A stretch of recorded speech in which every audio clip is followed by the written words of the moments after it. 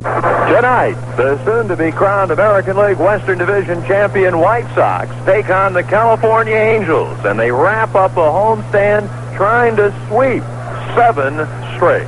Hi, everybody. This is Ken Wilson along with Joe McConnell. The weather is ideal, certainly a bit cooler than in recent days, but just perfect for this one before a sellout crowd at Comiskey Park as the White Sox try to reduce their magic number to 4. Kansas City picked up a win this afternoon. The White Sox will try to win it tonight behind Lamar Hoyt, the veteran right-hander, going after his 20th win of the year. And Ken Forge, 11-9, will be on the mound for the Angels, who have had a miserable road trip, going 1-5. Reggie Jackson has not appeared in this series, but he's in the starting lineup tonight. He'll be hitting cleanup for the Angels. So 3 victories already over California for the Sox, 8-5, 11-0, and then the brilliant 12-inning win in last night's game that ended early this morning, 7-6.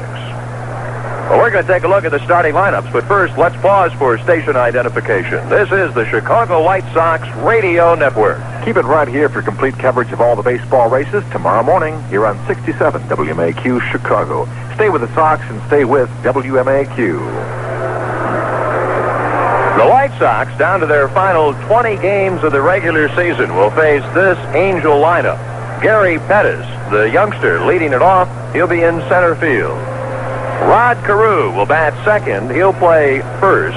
Carew coming in with a .349 average. Another youngster will bat third, Mike Brown. Brown will be in left. Then Reggie Jackson in right field, hitting fourth for California. Reggie below 200. He has had only 1 hit in his last 42 at-bats. Jerry Narron, the ex-Yankee and Mariner, will bat fifth. He's the DH. The catcher for the Angels is Bob Boone. Rob Wilfong, the number 7 hitter and second baseman. Hitting 8th and playing shortstop, rookie Dick Schofield. And Steve Lebranich will bat 9th for John McNamara's club. Lebranich will be at third base. And the starting pitcher, right-hander Ken Forge.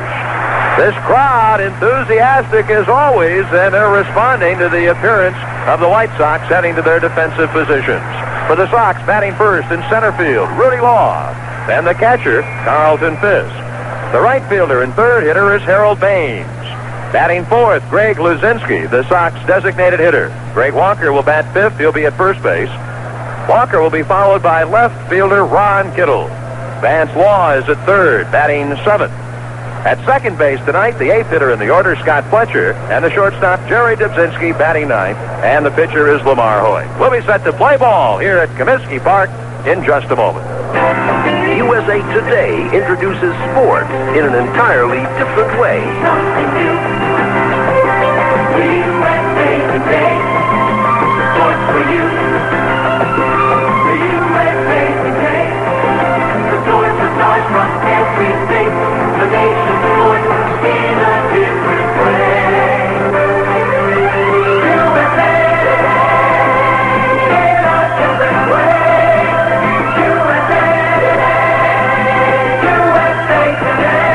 USA Today Sports, America's most comprehensive sports section. Every day, complete pro coverage, all the results from everywhere, plus state by state, the college, high school, and amateur sports. USA Today, sports, money, life, and the nation. Pick up USA Today, 25 cents at newsstands.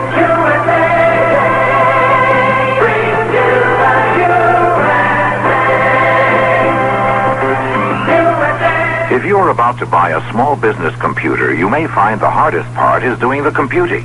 Because besides the basic computer, $2,995. you'll need a monitor, $395. a printer, $595. along with various cables and cards to make it all work together. But now, Apple's done the computing for you and put everything you need in 2 specially priced packages. For small businesses, there's the Apple IIe system with 2 disk drives, Apple Monitor, and Apple Dot Matrix printer. For larger businesses, there's the Apple III system with Profile Hard Disk, Apple Monitor, and Catalyst software. To find out more about the Apple Small Business Package, just stop by or call. You need ring only once. You'll find Apple computers at Computerland in Joliet, Computerland Junction in Elmhurst, and Computerland in Arlington Heights. 5 minutes after 6 o'clock, the O'Hare temperature reading 73 degrees. At the lakefront, 70 at WMAQ. Just about ready to go. Rocky Rowe is the plate umpire. Dale Ford at first, Ken Kaiser at second, and Larry Barnett around at third. The incredible White Sox trying for their 13th straight win here at home. The crowd is ready. Lamar Hoyt, looking to notch number 20 in the win column tonight, is set on the mound and ready to tell you about the early going. Here's Joe McConnell. Thank you very much. Lamar Hoyt, 28-year-old right-hander, all set to face Gary Pettis, Rod Carew, and Mike Brown in that order. The big right-hander into the lineup. Here's the first pitch, a fastball high and away, and we're underway. Pettis 0 for 12 in the series. 0 for 12 since he was called up from Edmonton, where he hit .285, 11 homers, 52 runs batted in. He's a switch hitter, batting left-handed against Hoyt. Hoyt delivers, fastball, bounce to Fletcher at second. Scott up with it, throw to first, and there's one gone. Defensively, the White Sox have Kittle, Law, and Baines from left to right in the outfield. Vance Law at third, Dudzinski at shortstop tonight, and Fletcher moves over to second to give Julio the night off. Greg Walker at first, and Fisk behind the plate. Here's Rod Carew, 7-time American League batting champion, trailing only Wade Boggs in the batting title race this year. He needs a late rally to catch Boggs, who has a .364 mark. Carew is hitting .349, a couple of home runs, 41 runs batted in, 2 for 8 in the series. Carew left-handed batter.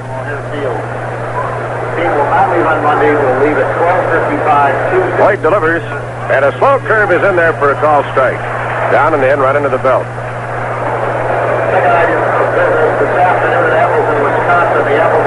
The Appleton Foxes clinched the Midwestern Division Championship, the Midwestern League Championship today, so the White Sox have 2 minor league champions, the American Association Kings, the Denver Bears, and now in the Class A level, the Appleton Foxes. And they're going to move a handful of players up to replace the players on the Denver roster as they go to the Little World Series.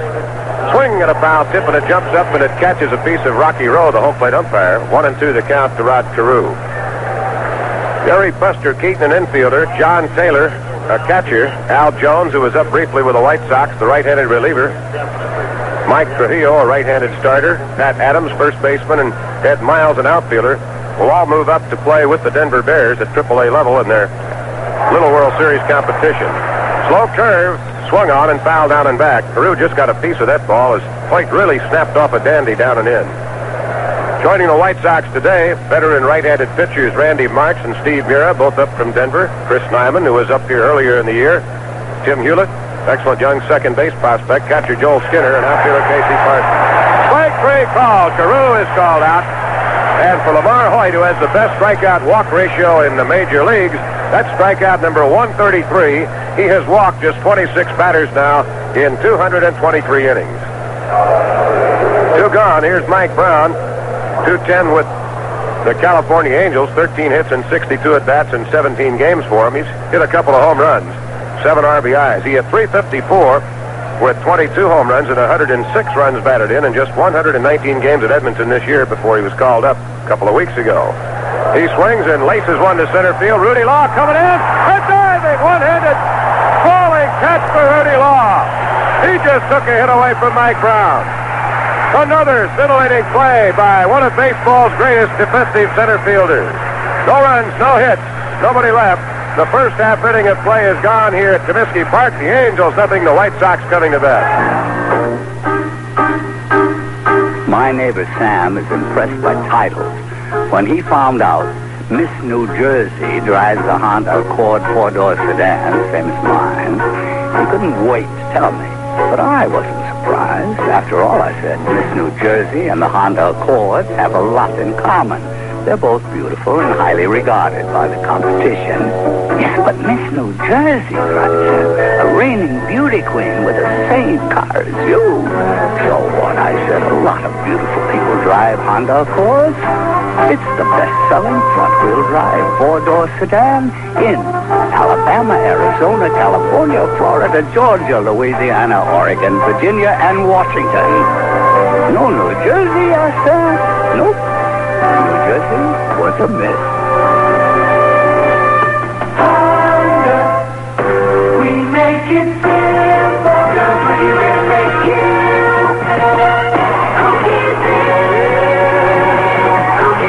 The most refreshing way day. But wherever you go and whatever you do, there's something big waiting for me and you.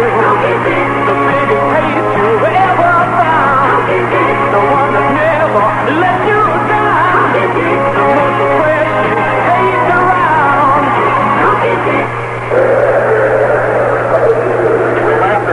Well, we have a batting order change that John McNamara didn't bother to inform anybody about. Ron Jackson apparently is in the lineup and is in left field defensively, and Adams, or rather Brown, will be in right field. So apparently Reggie Jackson has been taken out of the lineup. Last-minute scratch, apparently, for number 44. So we'll just assume that Ron Jackson is going to bat in Reggie's spot, which would be the number 4 position, and that would make it about as good as you could expect after you've already prepared to start a ball game. Well, you always could have a switch where maybe Reggie said he didn't want to play defense and might be the DH, and that might move Narin out of there, so that's another possibility, not as likely as the one you've suggested. We'll just have to see. All right, defensively, the Angels have Ron Jackson in left, Pettis in center, and Brown in right. At third base is Lebradich. We've seen him at second earlier. Shortstop, the youngster Dickie Schofield. At second base, Rob Wilfong, Carew at first, and Boone behind the plate. Rudy Law steps in, hitting .286. 3 homers, 29 RBIs, and Forsch misses high, ball 1. Rudy, 2 for 14 in the series, has not hit well against the Angels this year. He has only 6 hits and 37 at-bats against California pitching. Forsch swings into the windup. Here's the pitch, and the slider is down and in a ball 2. They play Rudy straight away. A lot of clubs will shade him to the opposite field and play him a lot shallower in the outfield than the Angels are. Forsch has been tough on the White Sox. 2 victories in a 5-day span. 2 of the 3 earned by the Angels this year. There's a fastball strike knee-high outside corner. He pitched a 3-hit shutout victory here a year ago, June, at Comiskey Park, with 3-1 lifetime. He was a reliever at 19 saves and a brilliant low earned run average against with the Houston Astros earlier in his career. There's ball 3. It's high. He had a .215 ERA, 4 wins, 3 losses, and 19 saves coming out of the bullpen for Houston in '76. He was acquired when the Angels sent Dickie Fahn to Houston. Outside a ball, and Rudy Law is aboard. Rudy, who is 9th in runs scored with 86, despite the fact he's platooned a lot this year, gets a leadoff walk, and the number 2 base stealer with 67 out of 78 will be on now with nobody out. There's that wildness, uncharacteristic of Ken Forsch that Kenny Wilson mentioned when he was talking about Forsch's recent outings. So Rudy aboard, a leadoff walk, and here's Carlton Fisk. .290 on the year, 25 home runs, 78 RBIs. He's 3rd in the league in slugging percentage. He has the longest hitting streak of any Sox player this year, 14. He's at .375 with 5 homers, 12 runs batted in that 14-game span. And in the second half, since the All-Star break, Pudge is batting at .330 and a .335 mark since he was put into the number 2 spot in the batting order in late June.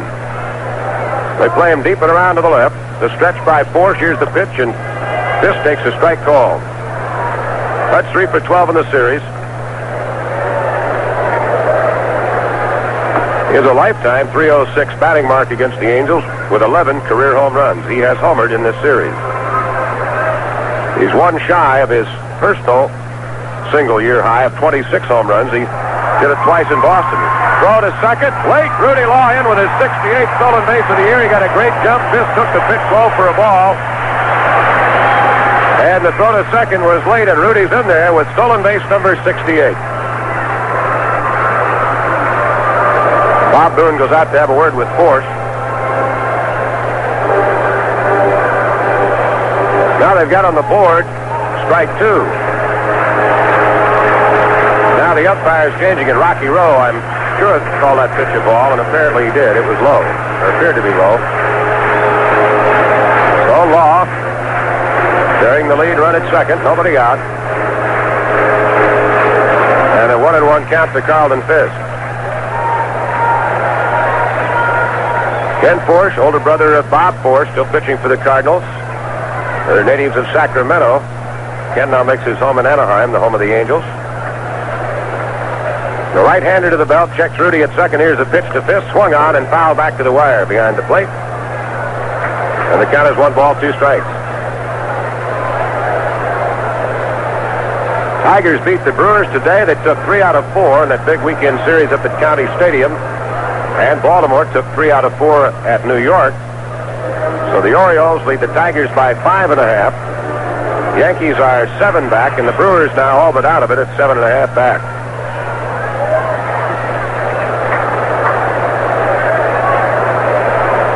Fisk settles back in. Now the stretch by Force, the look at second. Here's the pitch to Carlton. Swung on and laying foul. Just missing third base coach Jimmy Leland. Davey Nelson coaching at first. Dodgers and the Braves out in Los Angeles. Of course, an Atlanta victory would close that margin to just 1 game in the National League East. Montreal, Philadelphia, Pittsburgh, and St. Louis all a half game apart in the top 4 spots in the National League East when play started today. The stretch, here's the pitch, and Fisk swings and hits one foul down the right field side. It's drifting back out of play, off at the side of the upper deck. So the count holds.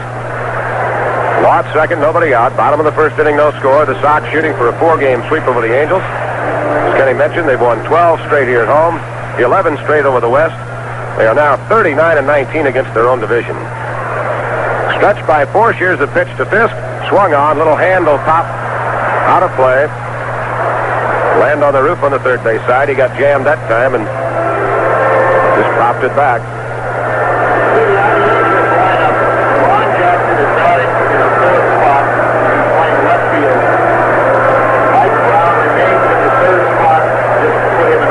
All right, just the one change. It's Ron Jackson instead of Reggie Jackson batting cleanup. And they switch the outfielders. Here's the pitch. Bud swings and hits another high twisting foul down the right field side into the first row of the upper deck. So he's spoiling some good pitches here. Well, I'm disappointed.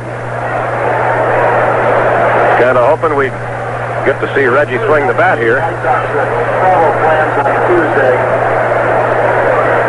But he was a last-second stretch, and Papa Jack is in the lineup instead. Again, Force working out of the stretch. 0-2 pitch to Fisk. Swung on, deep drive, left center field. Way back. And on the warning track, a running catch by Gary Pettis. Tagging at second and scooting to third is Rudy Law. Oh, Pudge got a hold of it and ripped it deep to left center in that deepest part of the gap out there at the 401 sign. And Pettis made a fine running catch in deep left center field. Boy, Fisk coming in with a 290 average. He had a full bat even just 20 feet to the left. It would have been out easily. At least now the Sox with a runner at third and a chance with another fly ball. Doesn't even have to be that deep to get a run on the board. And Baines hit a fly ball homer to win it with 2 out in the bottom of the 12th last night. Stepping in now with a runner at third and 1 out. First pitch, and the curve low and inside a ball. Baines has a 7-game hitting streak in 12 out of the last 13. He's hitting at .438 over the last 7 games. He is 7 for 14 in this series with 2 doubles, 2 homers, and 5 runs batted in. He takes low ball. On the year, Harold leads the club with 148 hits, a .280 average with 15 home runs and 80 runs batted in. Tall, lanky left-handed batter, slightly closed stance. They play him just a shade around to the right and deep. Stretched by the right-hander Force. Swing and a miss as he came inside belt high with a slider, and the count is 2 balls and a strike.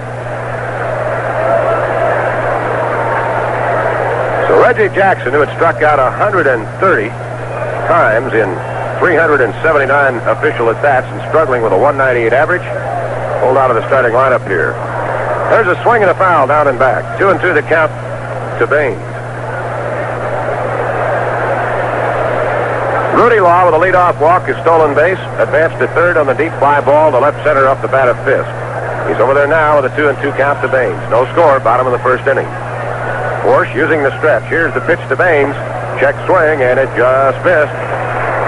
Put it outside, ball 3.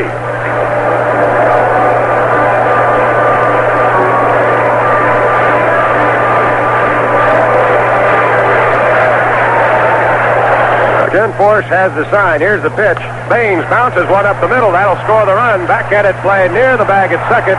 And over to first, Wilfong throws out Baines, but the run scores. Rudy's 87th tally of the year, and RBI number 81 for Baines, and the White Sox have a 1-0 lead with 2 out in the bottom of the first inning. Boy, tough spot on defense. You get in a spot early in the game where you have to get the out, have to allow the run to come in unless you get a one-hop shot hit right at you on the infield, and the Sox take advantage. They have a run without a hit. Here's Lazinski. Slider outside, ball 1. Greg, a 4-game hitting streak, and he's hit a home run in 3 of them. He's hitting .249 with 29 home runs, 84 RBIs. His 29 homers rank him 4th in the league. Blowing away. Force just misses the outside edge about knee-high with a slider, and it's ball 2. Outfield deep and around to the left, so's the infield. The 2-0 pitch to Lazinski, swung on, a check swing high, one-hopper. Back to Force, who stretches up to glove it, throws him out. And the Sox are gone in the first, but they take the lead with a run. No hits, a walk, a stolen base, and a ground ball to bring in the runner. And at the end of 1, the Sox won, the Angels nothing. Central Tire keeps you on the road. Central Tire has brand names you know.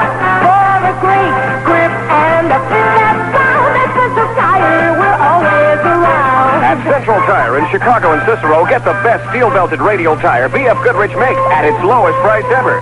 The XLM HT is the all-season tire that provides excellent traction in both winter and summer, on wet or dry roads. A polyester cord body and 2 full steel belts give you a smooth, quiet ride and long-lasting performance. The XLM HT radial delivers outstanding handling and fuel savings. Get the B.F. Goodrich XLM HT radial tire now through September 30th at its lowest price ever. Get it at all 5 Central Tire locations and see how BFG's best just got better. Central Tire, we're always around. Central Tire. Central Tire with 5 B.F. Goodrich locations, including Roosevelt, near Austin and Cicero, and 728 South Clinton in downtown Chicago. The White Sox, WMAQ. Why did Cleopatra become Queen of the Nile? Baby, I did it for the money. Why did Sherlock Holmes solve crime? I must confess, I did it for the money. Why did the Bride of Frankenstein marry Frankenstein? I did it for love. And for the money. You could win $1 million or up to $100,000 instantly in the Illinois State Lottery's Fortune Instant game. So play it for the same reason Napoleon became emperor. Le cash! 1-0, the White Sox over the California Angels, and Ron Jackson, the last-minute replacement in the lineup for Reggie Jackson, will lead it off. Jackson hitting .249, 7 home runs, 35 RBIs. He homered off Bannister to score the first run of the ball game last night. High leg kick in the delivery, and Hoyt misses low and away with a slider, and the count is ball 1. Jackson 1 for 10 in the series, that home run off Bannister, but on the year he's had 11 hits and 26 at-bats, a pair of homers, and 8 runs batted in against the White Sox, including 3 doubles. Fastball strike for the outside corner. In fact, he's been the most productive California hitter against the Sox all year.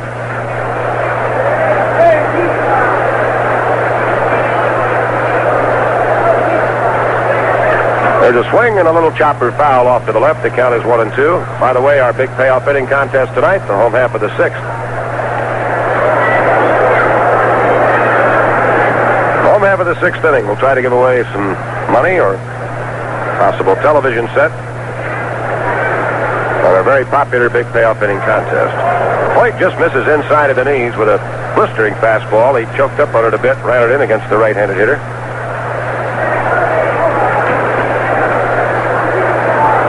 2 balls, 2 strikes. They play Jackson straight away. Hoyt delivers. Curve, and it's just a bit close. Jackson was bailing out, and that pitch snapped down over the inside edge, but it broke a little late. Full count of 3-2. Hoyt ready, the big right-hander into the windup. Here's the payoff pitch. Swung on, line drive, right field. Baines coming over and in, makes the catch knee high, and there's one gone. So Brown robbed of a hit by Rudy Law in center field with 2 out in the first, and Jackson lines hard to right, leading off the second. 2 well-hit balls, both for putouts. Here's Jerry Narron, 0 for 1 in the series since he was called up from Edmonton. He hit .301 with 27 home runs and 101 RBIs. Veteran left-handed hitter, a catcher by trade. Chops one to the shortstop, Dubzinski, in and over, takes it on the second bounce, throws to Walker at first, and Nairn is gone, going after the first pitch. Well, today is First Chicago Corporation First Family Day. I'd like to welcome over 15,000 family members of the First National Bank of Chicago, helping the White Sox to sell out this rare Sunday night twilight game. 2 gone. Here's veteran catcher Bob Boone. Bobby hitting .258, 7 home runs, 47 RBIs. Right-handed batter, upright stance, and he lines one to right field, a base hit. Baines can't get to it. It's going to roll all the way to the wall. It got by Rudy. And there goes Boone around second, and he's going to put on the brakes. He probably would have had enough leg strength to get to third, but he wasn't going to risk it with 2 out. So Boone comes up with his 18th double of the year, a gapper to right center, and that's the first Angel base runner with 2 gone here in the second. White got that slider right over the heart of the plate about knee high. That is only the second hit in 22 at-bats for Boone this year against the Sox, both of them in this series. Tying run at second, 2 out, and here's Rob Wilfong. Left-handed hitting infielder, playing at second base. Bobby Grich on the disabled list for the rest of the year. Rob hitting .260, 1 homer, 12 RBIs. Bouncer up the middle, back in, off the glove of Fletcher, and here comes the tying run in. Fletcher reached down, tried to backhand that ball near the bag at second. It tipped his glove and then got behind him, and that enabled Boone to come on in from third. And the Angels are on the board, and Wilfong will probably be given credit for a hit and his 13th RBI of the year.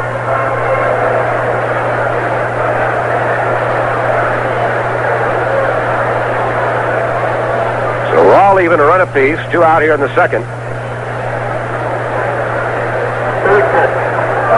They give Wilfong the hit. It was a tough chance for Fletcher. And an RBI. Wilfong has put some 55 or 6 points on his batting average since the 3rd of August. Here's Dick Schofield, the youngster who hit his first major league home run off Barojas last night. Came in the 9th inning. At the time, didn't figure to mean much. Turned out when the White Sox scored 5 runs, that was the run that sent it into extra innings. Schofield, 2 hits and 9 at-bats in this series. A curve in there at the knees for a called strike. He hit .284 at Edmonton with 16 home runs and 94 RBIs. He might be the top kid now in the Angel organization. He had a brilliant night defensively last night after struggling the night before. The pitch to him, runner going, swung on, line drive, right field, hit deep, Baines going back, and a reaching one-handed lunging catch. I didn't think Baines had a prayer to get that ball, and he stretched up as high as he could go and caught it in the webbing as it sailed over his head, and that retires the side and prevents the Angels from taking the lead. 1 run, 2 hits, 1 left. Midway through the second, we're all tied. The Sox 1, California 1. Est-ce que vous avez fait des réservations? Est-ce que vous avez fait des réservations? If you've ever tried to help your kids memorize 2 years of French in one evening, or stayed up all night trying to figure out the new math, Now, let's see. The complement of the complement is the original set. you'll appreciate the value of the Apple IIe personal computer. It has over 1,000 tutorial programs to help your kids learn everything from math to languages, prepare for college board exams, and even get ahead in life, since Apples are used by more people than any other personal computer. And now, to help you send your kids back to school, we're featuring specially priced Apple educational packages. You might consider it the newest form of student aid. Dad, what was the Cartesian product of the 2 sets? Or should we say, parent aid? You'll find Apple computers at Farnsworth Computer Center, Villa Park Store, Northbrook Computers in Northbrook, and Primus Equipment Incorporated in Joliet. Baseball with Pearsall, weekday mornings on WMAQ. The Sox are on the move, and Eyewitness News will be with them every hit, run, and step of the way. See more of the Sox on 7. Special flashbacks, stock stats, and exclusive player interviews. Home or away, catch the action and reactions as Eyewitness News goes live to the ballpark for special coverage and highlights. Tune in today and see more of the Sox on Channel 7. Special Angel Series reports tonight at 10. 6:30 is the time. This is WMAQ Chicago. Along with Kenny Wilson, this is Joe McConnell. Glad you could be with us tonight. Boy, a beautiful night, temperature 70 degrees. Barely a cloud in the sky here in Chicago at game time, and we move down to the home half of the second inning. Sox and the Angels tied to run apiece. Greg Walker, a 5-game hitting streak, will lead it off. He'll be followed by Kittle and Vance Law. Greg hitting .271, 8 homers, 49 RBIs, and he takes a swing and a miss at a breaking ball down and away. That was the fourth ball. Walker, 2 hits and 3 at-bats in this series, both pinch hits, and he's now hitting .393 as a pinch hitter. And he leads the league with 13 RBIs as a pinch hitter. Swings, hits one to left field, drifting near the left field foul line. Long run for Ron Jackson. He can't get it. It short hops off the warning track into that low box seat railing down there. Foul territory. And Jackson, a very nice young man, just picked up the ball, flipped it into the lower seats, and got a nice round of applause from the White Sox partisans down on the lower deck in the left field corner. 0-2 the count. Walker leading it off. Youngster from Douglas, Georgia, just 23 years of age. What a great future he has in store for him. Porsche has the sign. The right-hander deals. Swung on, pop foul right off the fist, back out of play. Just missing the upper deck behind home plate. Still 0-2 to Walker.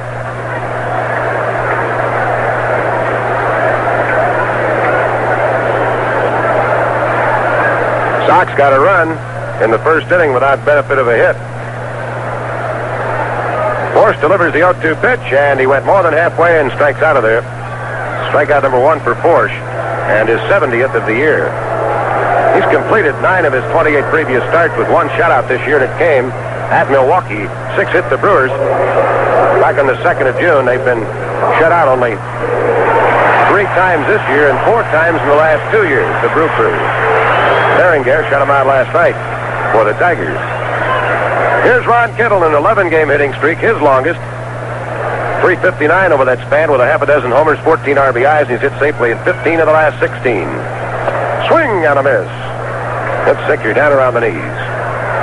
The kid from Gary, Indiana, hitting .260. He's second in the league in home runs with 32, trailing Jim Rice of the Red Sox by 3, and he's 8th in RBIs, leading the Sox with 89.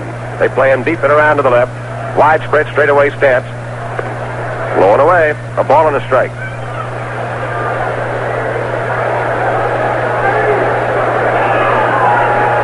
Kittle has 4 hits in 13 at-bats, driven in 4 runs, including a game winner in this series. Blowing away again. Fortunate is outside. Ball 2.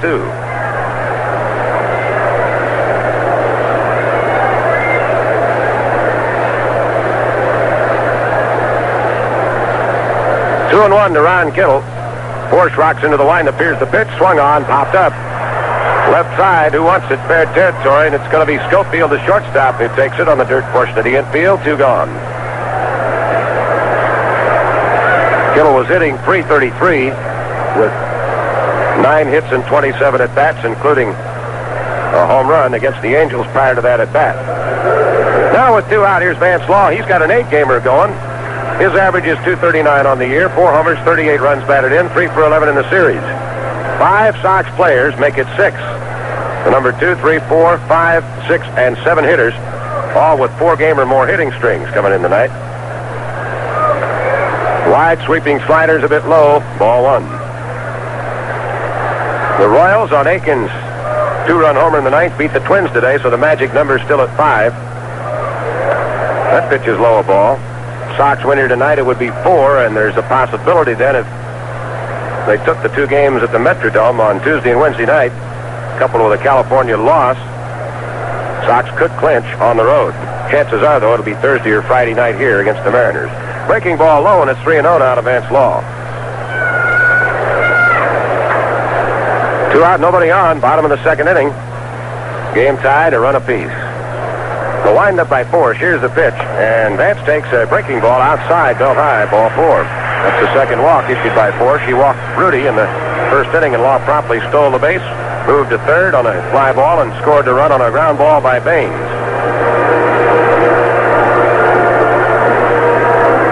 So Vance Law gets the walk. Scott Fletcher playing at second base tonight while Cruz has the night off. Will step in. Scotty hitting .261, 1 home run, 27 RBIs. 2 for 11 with a run batted in the series.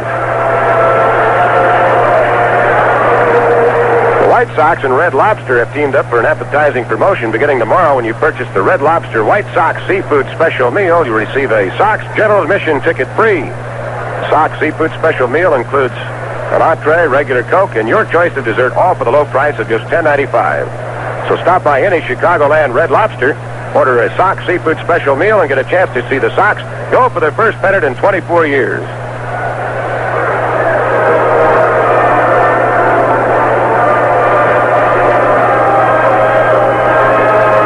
We've got a hold-up in play here for a moment as the Angel first baseman Rod Carew apparently went for going to go sunglasses. Got the old all-star sun. Yeah, just about this time of night too, when Carew lost that first throw from pitcher Dave Steve in the All-Star game, blinded him, led to the National League scoring an unearned run, but that was about the only bright moment for the National Leaguers that night. Rod's probably saying, "Why me?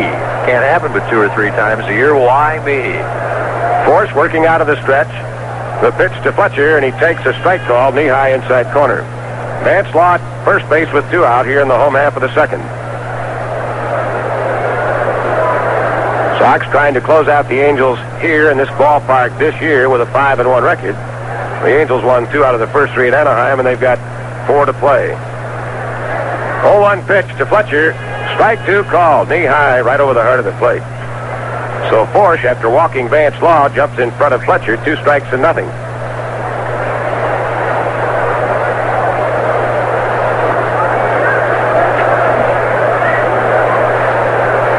White Sox are trying to go 20 over at home against the West. They're 25-6 in this ballpark. Check swing, foul ball, bounced into the near end of the Angel dugout. That moved the skipper, Johnny McNamara, off his perch. Count holds at 0-2. That pitch was up and in, and Scott was just trying to get out of the way.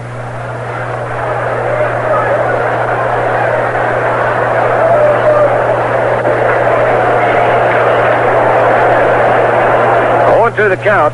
Force looking in to get the sign. Almost all of the field under complete shadow now. A few streaks of sunlight in the outfield and the right field side, shining through under the lower deck. Breaking ball, low and away. 1-2 to Fletcher. The Angels have 1 run on 2 hits. The Sox 1 run, no hits. Vance Law first base with 2 out here in the bottom of the second inning. Force has a sign from his buddy Bob Boone behind the plate. 1-2 pitch on the way. And the fork ball low inside into the dirt, got away, and there goes Vance Law to second. He's in with a slide just before the shortstop Schofield could put the tag on him. He didn't beat that throw by 2 bucks. So Forsh helping the White Sox out here. Wild pitch is Vance Law to second, where Bingle could give the White Sox the lead again. That was that screwball that got away from him, down and in. And Vance Law just beat the tag. And he went in and really jarred that left leg. He was stunned to see Boone make that throw, and Bob really hustled and surprised him, as you pointed out. I'm not so sure that Vance doesn't have a little pain in that leg. He looks pretty good, though, now walking off the bag. He may have jammed it a little bit. He came in there a little stiff-legged on a late short slide. Well, look out there by Force. Here's the pitch. Fletcher hits one to left center field. Drifting in and over is Gary Pettis. He's there, and he takes it in shallow left center for the 3rd out. No runs, no hits, a walk, a wild pitch, and a runner left after 2 here at Comiskey Park on a beautiful night. The Sox won, the Angels won. Know the perfect way to wind down after the 9-to-5 grind? Simple. Settle back with your favorite team and ease into your favorite beer. Budweiser. This works for you. There's no one else who does it quite the way you do. So here's to you. You know it isn't only what you say, it's what you do. It's Bud for you. Yeah, there's nothing quite like that distinctively clean, crisp taste that says Budweiser. So relax and remember, it's not whether your team wins or loses. It's what you team up with during the game. It's Bud for you. For all you do, the king of beers is coming through. Yeah, just for you. Hot bats and ice-cold Bud. For all you do. This Bud's for you. Anheuser-Busch, St. Louis, Missouri. W-M-A-Q, M-A-Q. Dip, dip, oh. Dip, dip, can't stop eating those J's. Yay. Yay. People love eating Jay's delicious thick cut and thin cut dip and potato chips so much, it's practically impossible to get them to stop. I stopped eating Jay's thick cut dip S. You did? I started eating Jay's thin cut dip S.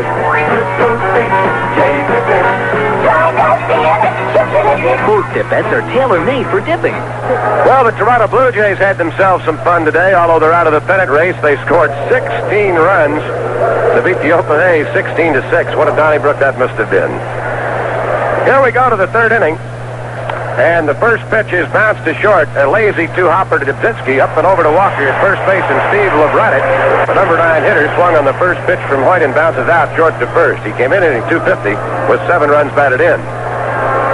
Lebradich, right-handed batter. We saw him at second base for a couple of games. He's moved over to third, giving DeCinces the night off. 1 pitch and 1 out. Here's Gary Pettis, who has played in 2 of the 3 outfield positions and has started in all 4 games in this series. Hitless down 13 at bats. He bounced out to Fletcher, leading off the ball game at second base. His first time up tonight. Hoyt working quickly, delivers. Fastball strike called. Zipped it over the inside edge just below the belt. They play Pettis to swing late. They've got him played around to the left and medium in the outfield. The infield a bit around to the right, however. There's a one hopper off Fletcher's glove. Ricochets out into center field. He tried to backhand it on the short hop, and it hit the heel of his glove and caromed out into straightaway center field. It was hit very sharply, and it'll probably be a hit. No. They're going to charge Scotty Fletcher with an error, his 15th of the year. That stops in the ball club. He and Dubzinski had shared that unwanted distinction. Although a couple of Scots have been at second. 1 on, 1 out. Here's Carew. Rodney struck out, looking his first time up.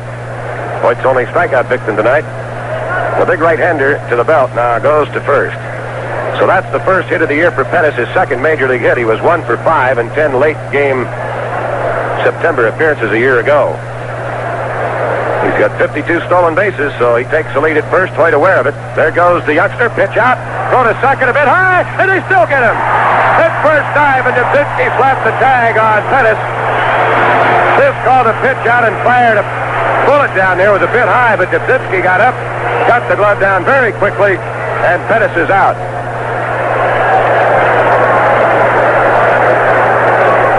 That's 2-6 if you're keeping score at home.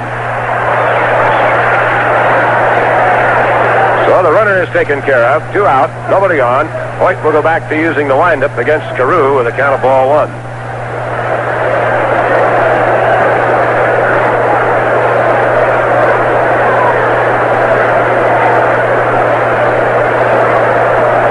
The windup by Hoyt, the pitch to Carew. Swing and a miss. A little flat brinker right into the hands as Hoyt came inside with it and completely tied up Rodney, who has opened up his stance a little bit more than usual against the right-hander Hoyt. 1 ball and 1 strike. He's pitching Carew inside. Curveball bounced to the right side. Trickler out on the rim of the grass, picked up by Fletcher. The short throw to Walker at first, and that retires the Angels in the third. No runs, no hits, an error, and nobody left. Midway through the third, the Sox won, California won. I was at the gas station the other day getting my Honda filled up, and this guy who owns the place said he hadn't seen me for a while. Well, I smiled. I drive a Honda. He grimaced and mentioned that he was thinking about buying a new Honda Civic S, but it wasn't easy for him. I said, that's hard to understand. After all, the Civic S is painted special colors, red or black. And the red Civic S comes with special performance features, just like the black. And the black Civic S is as much fun to drive as a sports car, just like the red. He says, so which one do you choose, red or black? It's hard. Well, I said, the fact that they are both as practical as you expect a Honda Civics to be should certainly make it easy.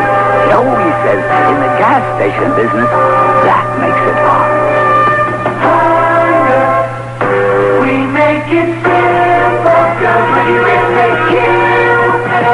Hey, guess who has the highest octanes for your car? Texaco, that's who. Hi, Bob Star Power Hope here. Now Texaco Star Power knocks out the knocks with the highest octanes you can get. Texaco Premium Unleaded with ethanol at 92 octane. New Super Regular with ethanol at 91 octane. Unleaded with ethanol at 89 octane. Get Texaco Star Power, the highest octanes you can get to help knock out the knocks in your car. Texaco Star Power for car power. Along with Kenny Wilson, this is Joe McConnell, Harry McIntyre, our network producer, here at Comiskey Park as we go to the bottom of the third inning.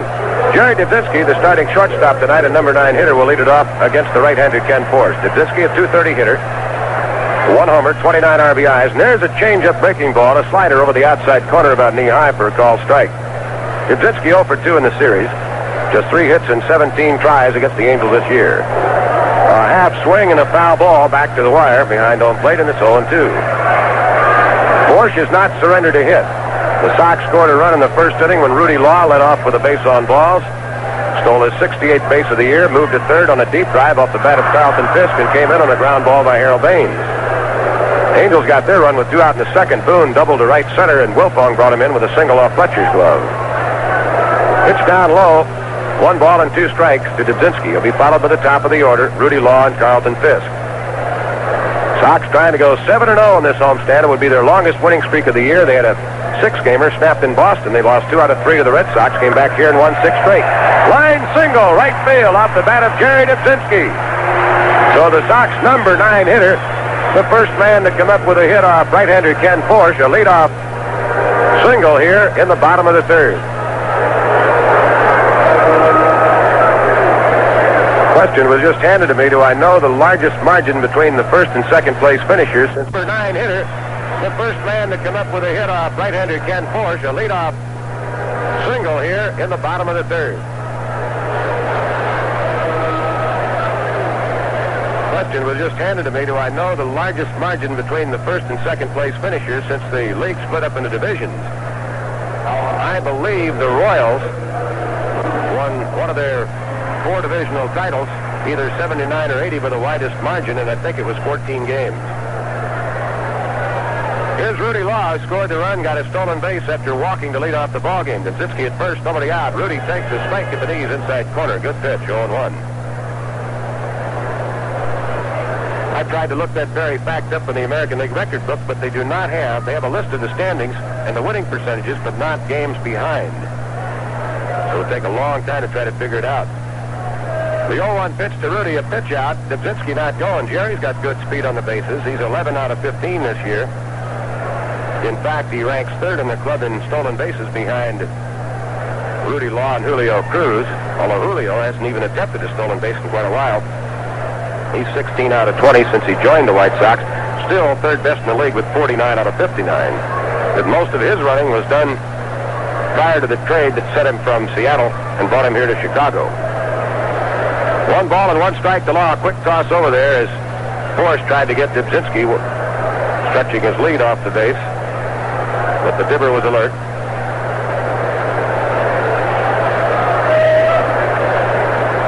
Forrest to the belt. Looks over his shoulder. Here's a pitch. Ground ball. Past the first baseman, Carew down the right field line. Dubzinski will motor to third. Rudy going for 2. Here's the throw. It's late. A double for Rudy Law. Just inside the first base bag. Carew was holding the runner and was tied up and couldn't get over in time. Rudy's 14th double of the year, and the Sox have runners at second and third and nobody out. He really pulled that pitch, a belt-high fastball. He tomahawked it right over the first base bag on 1 bounce. The wheel and deal White Sox have a bet going here. Dubzinski leads off with a single, and Law sends him to third with a double. And that brings up Carlton Fisk, who hit one about 395 feet deep in the left center field warning track his first time up.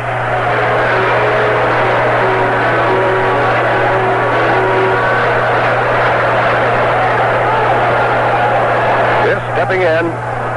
High score, runners at second and third, nobody out. Forrest appears to be ready to use the windup here. He does. He rocks into the motion. Here's the pitch to Fisk. And it's low, a ball. Ball 1.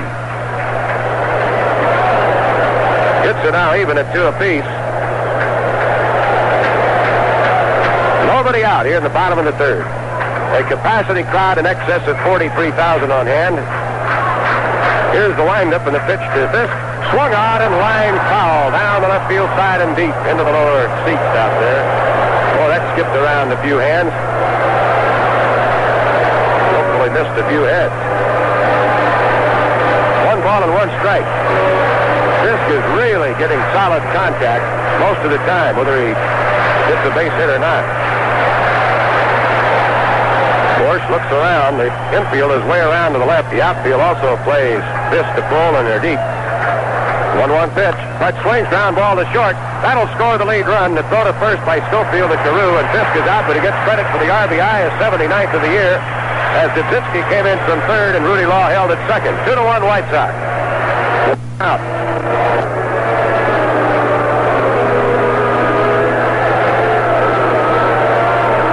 So with 1 on and 1 out and a run in, that'll bring up Baines, who scored the first Sox run of the ball game with a ground ball to second. So 2 ground ball outs have plated the 2 White Sox runs so far in this ball game against Porsche.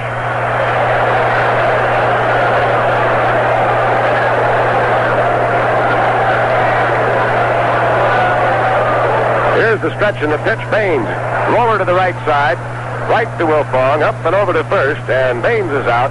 Rudy Law moves to third on the play.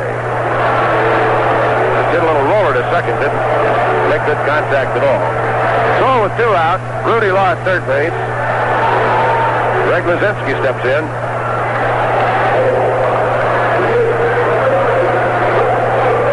Greg hit a high, soft 1-hopper back to Kenny Porsche on the hill his first time up.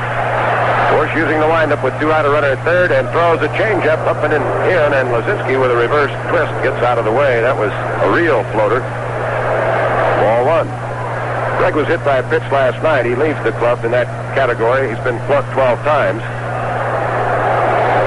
Porsche to the windup, the pitch. Luzinski ripped one to left field. The base hit. Another run is in. A wide turn at first, and the ball hangs on with a deep signal into the gap in left center field. Driving in his 85th run of the year, and the Sox have a 3-1 lead. He creamed that pitch and langed it about 3 feet over Schofield's head at short. 3 hits in the inning, and that brings up Greg Walker, who struck out on a check swing his first time up.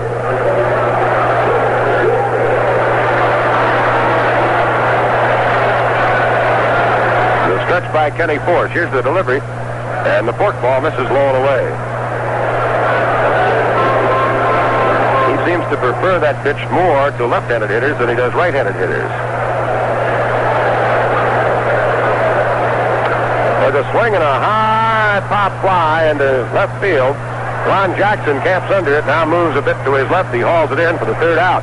But the White Sox score 2 more on 3 hits. They leave a man at the end of 3. The White Sox 3, the California Angels 1. Coming up now is Fred to take a swing at today's General Finance Baseball Quiz question. I'm ready. Here comes the pitch. Since 1900, only 8 pitchers have won 20 or more games with a last-place team.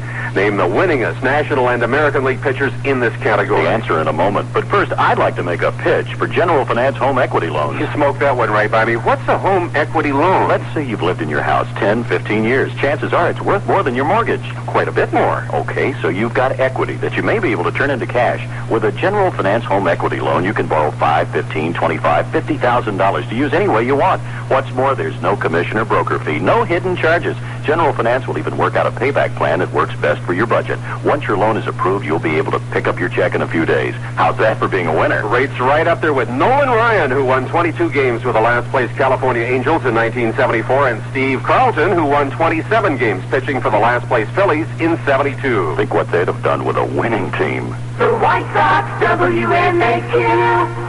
Now save on Motorcraft spark plugs and oil filters, products proven a $1 million experimental car. Plus other Motorcraft products like gas-saving super premium oil. Up to $6.15 refunds through October 31st with proof of purchase during Motorcraft's truckload of value. Quality parts for all makes of cars. Motorcraft exceeds the need. It's available at the following Motorcraft retailers: Mills Auto Parts on Davis Street in Evanston and Glenview Auto Supply in Glenview. Well, the White Sox have 3 runs on 3 hits, 1 error. The Angels, 1 run, 2 hits, no errors. Hoyt with a 2-run lead in quest of his 20th, trying to become the first American leaguer to win 20 since 1980 when 5 different pitchers did it, topped by Steve Stone's total of 25. We move into the top of the 4th inning. Sox trying to make it 7 straight victories in this homestand A sweep of 3 over the A's, and they're shooting for their 4th straight win over the Angels. And to take us through the middle third, here's Kenny Wilson. Thank you very much, Joe McConnell. Mike Brown will lead it off. He stung a line drive that Rudy Law made a nice catch on in the first inning.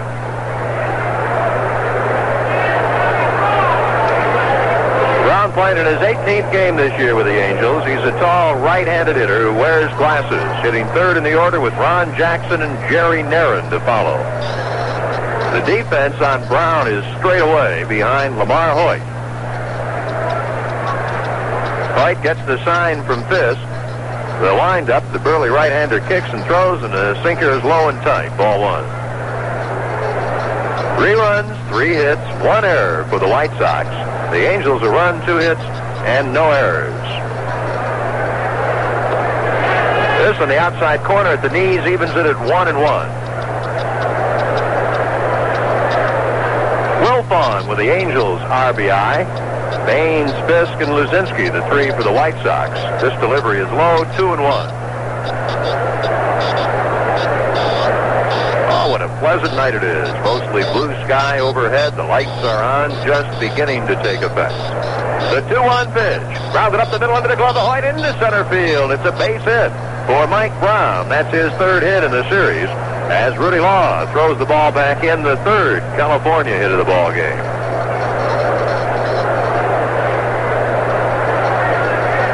Ron Jackson, left fielder, cleanup man for the Angels, line to right in the 2nd inning.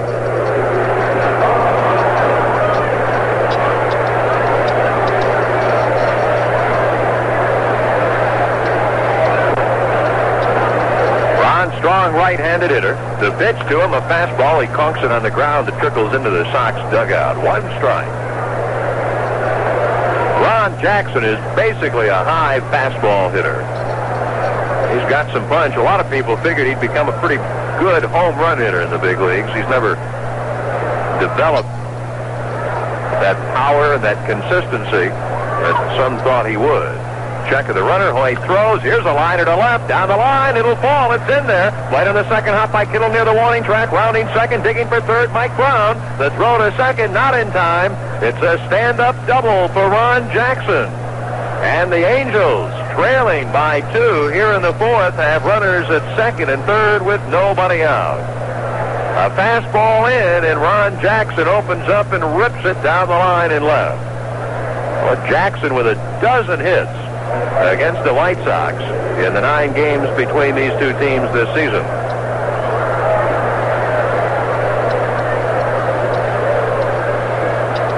Left-handed hitting Jerry Narron. Nobody out. He's the DH.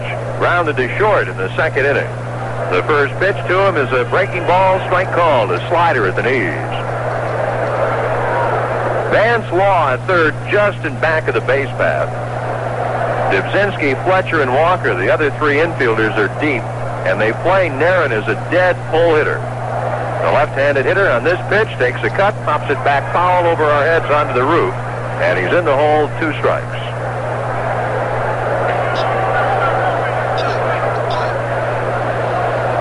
The Sox with a 3-1 lead here in the 4th over the Angels, but the Angels are threatening. Mike Brown at 3rd, Ron Jackson, the potential tying run, out at 2nd, nobody out. Boone is on deck. The set by Hoyt. He throws, and he misses. 1-2.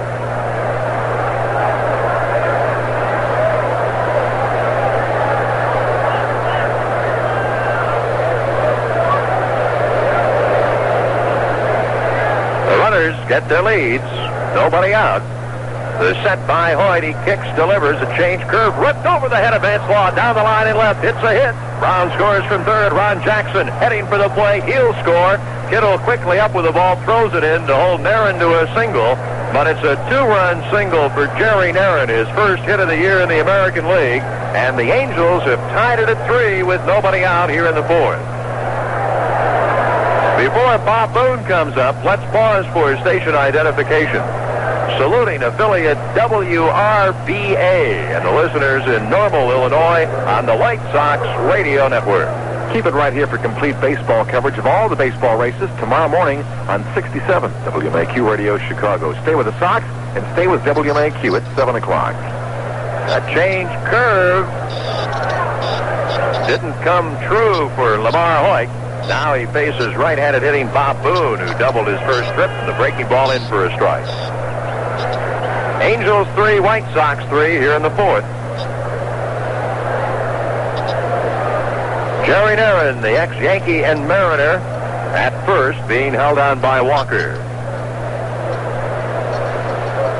The one-strike pitch, and Boone, looking to bunt, takes the pitch low. 1-1. The White Sox going into the ball game, leading the Western Division by 16 games over Kansas City after the Royals win this afternoon at Minnesota.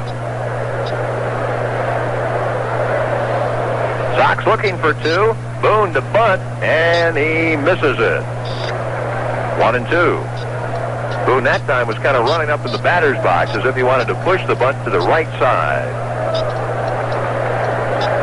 Since divisional play came into baseball in 1969, the biggest margin of victory in any of the four divisions in any year was 16 games. The 71 Athletics won the American League West by 16 over Kansas City. Here's the pitch. Boone swinging away, clobbers it on the ground into the White Sox dugout. A ball, 2 strikes. The largest margin ever to win a title before divisional play was back in 1936. The 36 Yankees won the American League by 19.5 games. So the White Sox here in 83 up with the big boys. Boone's ready. He clobbers a shot on one hop to third. Baseball gloves, goes to Fletcher, one on to first. Double play. 2 outs as Boone scorches one to third base, and around the horn it goes. 5-4-3.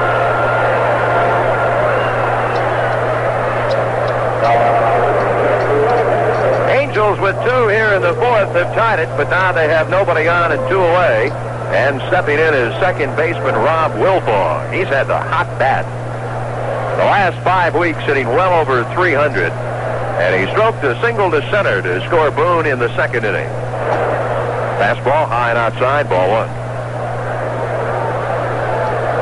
Of course, the White Sox are looking to clinch the American League West very, very early.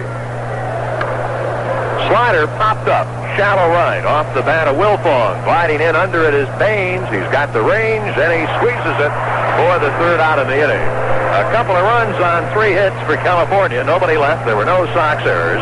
3.5 have been played. It's a 3-3 tie. Right now, your Chicago area Midas dealers are featuring a brake offer so good, it'll stop you cold. Through September, Midas will repair the brakes on your front or rear wheels for just $69. For this low price, we'll install new brake shoes or disc brake pads, inspect the hydraulic system, add fluid if necessary, turn rotors or drums, and give your brakes a professional road test. For just $69, it's a very good deal. And there's more. The Midas Brake Guarantee. We guarantee our brake shoes and disc brake pads for as long as you own your car. If they ever wear out, Midas will replace them free. You will be charged for additional parts and labor required to restore the brake system to its proper operation. So see your participating Chicago area Midas dealer during September and take advantage of this special offer. A front or rear end axle brake job for just $69. Call one of your participating Chicago area Midas shops for details. Talk baseball with Pearsall after the game on WMAQ. Zenith, the name synonymous with quality color TV, is also the #1 name in value. These great Zenith values can be yours for less than you'd expect with a new line of Zenith 19-inch diagonal custom series tabletop color TVs from your Zenith dealer. Prices start as low as $278 for the Zenith quality performance you need to enjoy great TV entertainment. You'll find Zenith custom series TV is your best buy. And remember, Zenith quality is American quality. See your Zenith dealer and ask about Zenith custom series for only $278. Ken Wilson with Joe McConnell at Comiskey Park. Another huge throng watching. The Sox and the Angels are tied at 3. Ron Kittle leads off the fourth against Ken Forge. He delivers, and a fastball on the hands popped up down the third baseline, charging in Lebradich, and he makes a basket catch right on the line halfway between third and home. It's a fair ball and out number one. So Ron Kittle, coming in with an 11-game hitting streak, is 0 for 2. That'll bring to the plate Vance Law. He walked in the second inning. Vance with an 8-game hitting streak. Talking about how early it appears the White Sox are going to clinch the American League West with a magic number at 5. The earliest an American League division has ever been clinched was the American League East in 1969. Baltimore won it. Pitch at the knees, a strike. The Orioles in 69 clinched the East on the 13th of September. The lined-up in the pitch. Slider low, 1-1. Those incredible 71 Athletics, winning it by 16 when it was all said and done, clinched the West that year in the middle of September on the 15th. Here's a fly to right down the line. Gliding over to make the grab is Mike Brown. Just fair. A very routine play, and Vance Law is the second out here in the Sox fourth inning. Of course, one big difference in those years, I don't think there was ever a division that had only one ball club 500 or above. And when you look at the West this time around, the Royals right now, I think are 7, maybe 6 under with a victory today, and they're the second place ball club. I don't think that's ever happened before where only one team played at 500 or better in a division. Well, that's a good point. Not to take anything away from the White Sox accomplishment, because they've had the best one-loss record in all of baseball since the 26th of May and the second best record overall for the year. Scott Fletcher swings and misses. 1 strike. You know, people will say, well, they won by default, terrible division. Yet the White Sox have beaten or held their own against every ball club in this league, with maybe the one exception of the Brewers. Well, it's been a combination lately of the White Sox doing so well and the other Western Division teams doing so poorly. Check swing and a foul back. 2 strikes on Scott Fletcher in the fourth with 2 outs, nobody on, a 3-3 ball game. They went from about 3.5, 4 out to 6 up quicker than any club I've ever seen in baseball. They did it in a matter of 2 weeks to live. The division just simply collapsed about the time the White Sox slipped into first place on the 18th of July. And as the Sox continue to roll, the rest of the division continues to collapse. Of course, now they're playing each other, which supports it a bit. Inside, and that time Fletcher had to jump rope on that low delivery from Ken Forge. Funny, isn't it, that the tail enders, the Mariners and the Twins, are holding their own against the 4 clubs that are bunched right above them in the standings, and so they haven't been able to get back even playing their own. I'm talking about the Royals, the Rangers, and the Angels. Well, the Rangers really did the nosedive. There's a slider, strike 3 called, and Scott Fletcher is gone. The first 1-2-3 frame for Ken Forge as he picks up strikeout number 2. 4 innings complete. The Angels 3 and the White Sox 3. Here are the totals through 4. The Angels 3 runs, 5 hits, no errors. The White Sox 3 runs, 3 hits, and 1 error. Lamar Hoyt against Ken Forge. Dick Schofield leads it off. The right-handed hitting Angel shortstop clubs a ground ball to the left side, gloved by Vance Law. Going to his left, he guns to first, and there's 1 away. Well, we have another final, and boy, it's bad news for the Braves. The Dodgers rallied for 4 in the bottom of the 9th to win it, and they now lead the National League West by 3 games over the Atlanta Braves, and it's going to be a long uphill climb, I'm afraid, for Joe Torre's ball club, and they've ruled the roost for most of the year, but it looks like those young Dodgers got their act together just in time.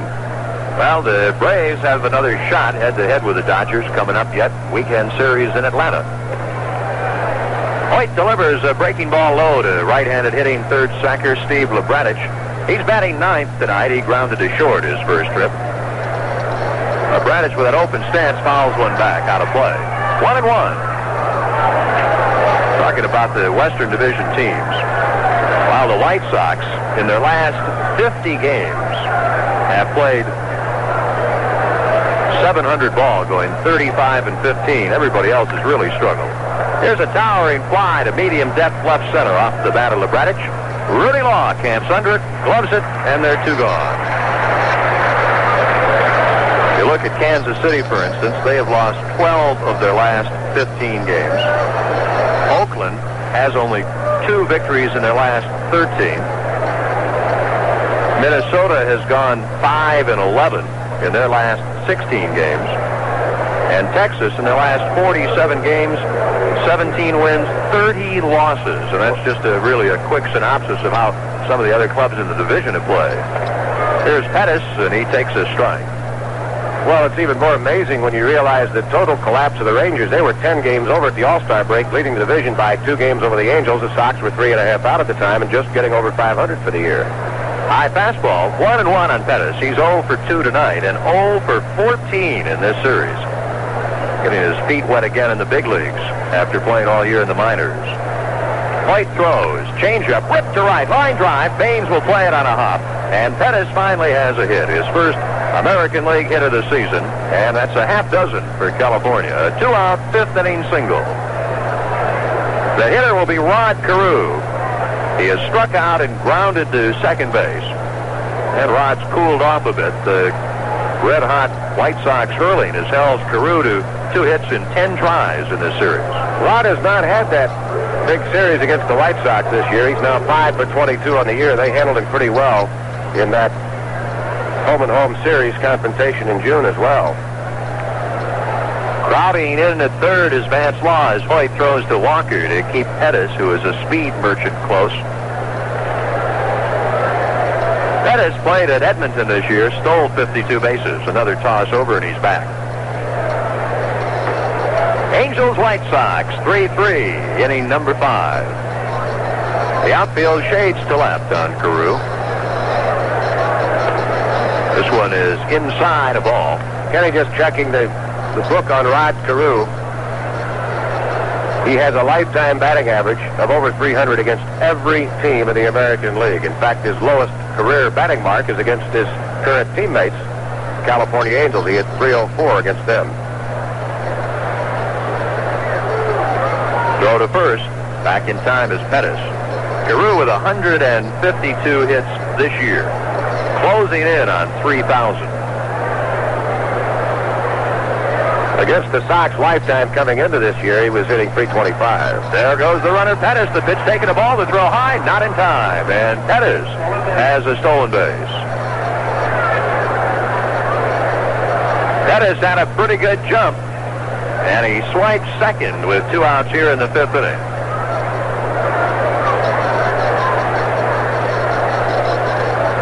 Pettis had a couple of stolen bases when he was up with the Angels last year. Is this a new ingredient they're working on? That's the 30th stolen base in 60 tries now. This year, Pettis 1 for 2 tonight. And that's his first steal in the 4 games this year with the Angels. 2 balls to count. Carew grounds one on a big hop to first. Walker gloves, goes to the bag to retire the side. No runs for California. 1 hit. They leave their first runner of the night. There were no errors. And halfway through this one, everything knotted up at 3. Love Schneider's string cheese. Get some soon. Gary Debzinski, a right-handed hitter, batting in the number 9 slot tonight for Tony La Russa, will lead off here in the 5th, trying to get something going for the Sox. They're tied with the Angels at 3 apiece. Ken Forsch ready to go to work. The tall right-hander has a sign from Bob Boone. The wind-up and the delivery. A slider lined to right center, going back. Wilfong, and he leaps up to make the catch, going away. Nice play by Rob Wilfong on the Debzinski liner, and there's 1 out. Well, the last True Value White Sox baseball card night is coming up. It'll be Tuesday night, the 20th, when the Twins will be in. The first 15,000 fans attending that ball game with the Twins will receive 2 free White Sox player baseball cards. Tickets for the last True Value White Sox baseball card night, Tuesday, September 20th, are available here at Comiskey Park, or by calling Ticketmaster at 559-1212, and you can use your charge card.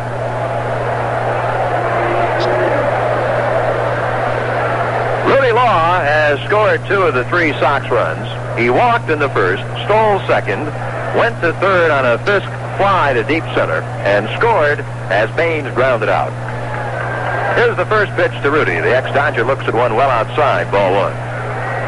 Then Debzinski led off the third with a single, went to third on Rudy Law's double. Debzinski scored when Fisk grounded out, and then Luzinski drove home Rudy Law with his base hit. So that's how Rudy has scored twice. He cues a little roller off the end of the bat toward short, tough play. Schofield Field has no throw. It's a base hit. And Rudy Law is aboard for the third straight time. He's 2 for 2. Schofield charged onto the infield grass, had no chance given the speed of Rudy Law. Porsche made a good pitch. Rudy just cued it off the end of the wood. He has a steal already tonight, his 68th of the year. He's aboard with 1 out, and here's Carlton Fisk.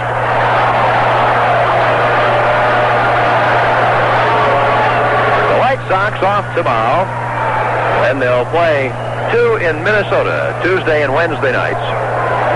Our broadcast each evening will begin at 7:08 Central Daylight Time. Big lead for Rudy Law. Look over by Ken Porsche. He'll go to first. An easy toss to Carew, and Rudy's back.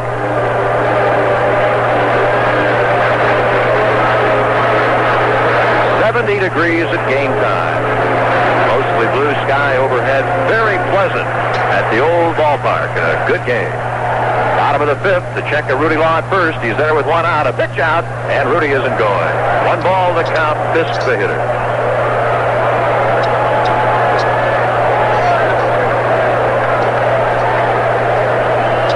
Good to see such a big crowd out here again. The White Sox quickly closing in on the 2 million attendance mark. Angels in double play depth. The look to first. Throw over, and Rudy on his hands and knees crawls back in.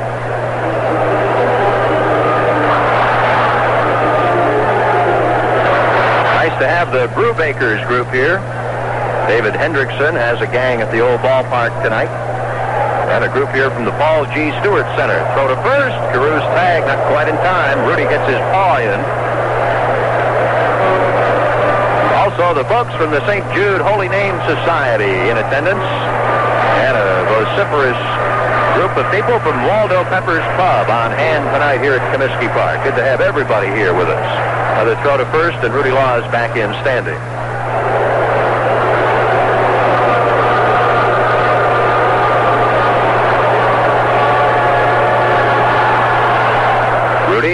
Cat and mouse with Porsche, measures his lead. The set by Ken. He comes to the plate, another pitch out, and the first 2 pitches to Fisk are pitch outs, 2-0. Well, you don't see that often. Now Davey Nelson goes over to whisper into the ear of Rudy Law. The old rule is you can't pitch out here, right? Rudy has about as big a lead as he'll get, thrown to first, and he dives back in head first.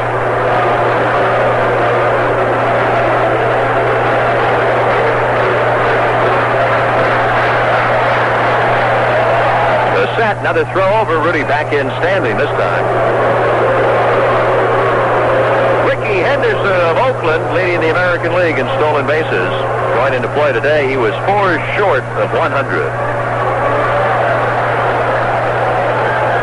Fisk waiting patiently at the plate. The right-handed hitter is waiting on his back foot. Here's the pitch. Rudy's going. The pitch is taking a ball. The throw is strong, but on 1 hop, it skips by the second baseman, Wilfong. Going to third is Rudy Law, and he's in safely, and the crowd loves it here at Comiskey Park.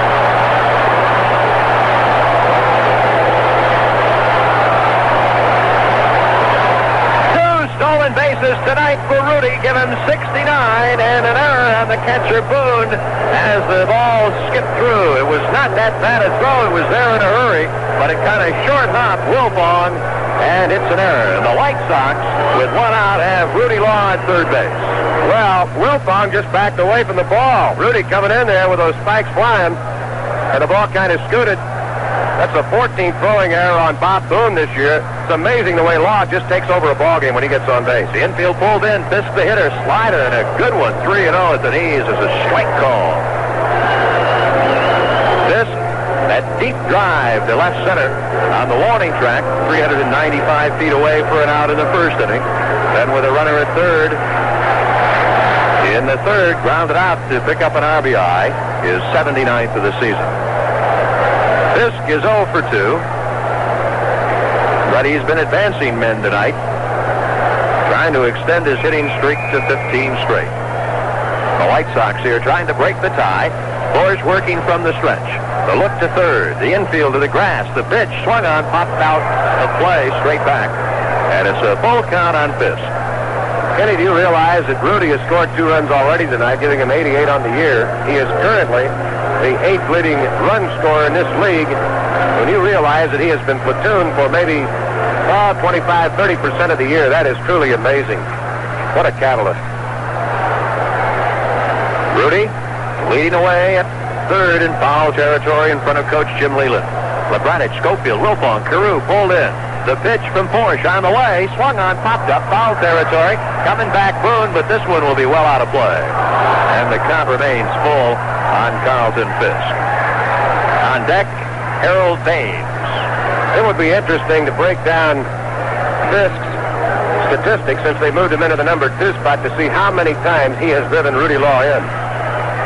I would have to guess that over 50% of Carlton Fisk's RBI since mid-June has been Rudy Law. The outfield is deep. They shade a bit to left. All knotted at 3, bottom of the 5th with 1 out. Rudy Law has his lead at third. Porsche taking a long time to get the sign. He's ready. The stretch. The look to third. The pitch on the way. An inside fastball pulled foul. And it'll go into the first row of box seats beyond the Sox dugout. Full count on Fisk, who was jammed that time, cracked the bat, and he'll have to get a new piece of wood. The Sox, I'm sure, are going to enjoy a well-deserved off day tomorrow. Then the 2 games, Tuesday, Wednesday nights at the Metrodome. Tuesday night, Richard Dotson will go against Frank Viola. They'll have to adjust going back in there at the Metrodome, playing before thousands of empty seats. That'll be Britt Burns and Al Williams on Wednesday night. And then it's right back here for the final homestand of the regular season. 4 with the Mariners and 3 with Minnesota. Fisk stepping back in, number 72. Trying to bring in Rudy Law from third with 1 out here in the 5th. All tied. And a 3-2 pitch awaited. Here it comes. Ball 4, and the Sox will have runners at first and third for Harold Baines, who won the 3rd game of this series early this morning with his dramatic 2-out 12th inning home run, his 15th of the year.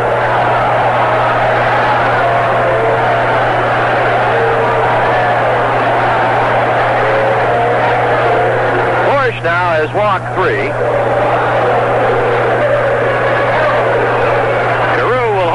Fisk up the middle.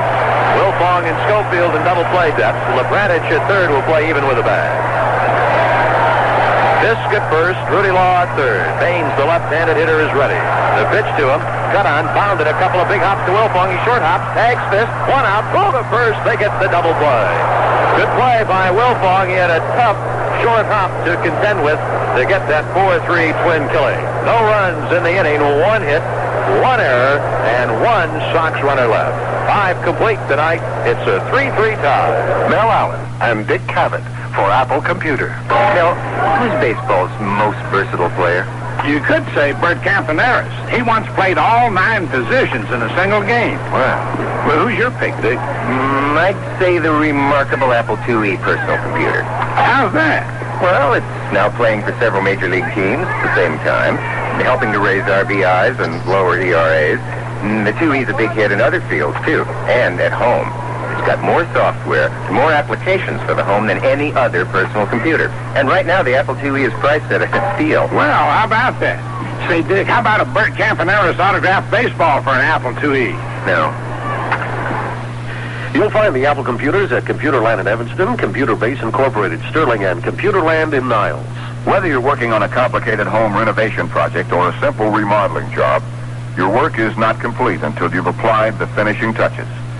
Hi, Pat Summerall for True Value Hardware Stores to say a coat of paint can provide that final touch. And quality True Test Orel brushes have tapered polyester bristles, so you can apply all types of paint on all kinds of surfaces. For performance and value, get True Test Orel brushes in assorted sizes and styles at participating True Value hardware stores and home centers. Protect your hands from damage caused by rough work in cold weather by slipping them into warm, comfortable Wells Lamont gloves from participating True Value hardware stores and home centers.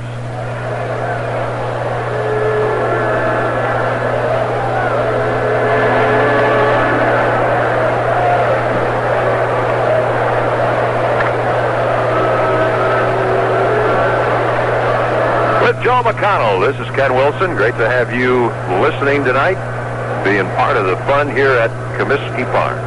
A capacity crowd looking on, a 3-3 ball game through 5. Lamar Hoyt trying to notch his 20th win of the year. Has tuned up. He's ready to face the 3, 4, and 5 Angel hitters, Mike Brown, Ron Jackson, and Jerry Nera. Ken Porsche has pitched well tonight for the Angels, trying for his 12th win of the campaign. He's already beaten the Sox twice this year with complete game efforts. Mike Brown is 1 for 2. He stung the ball twice to center. In the first, Rudy Law with a diving grab of his liner robbed him of a hit. Breaking ball strike in the outside corner.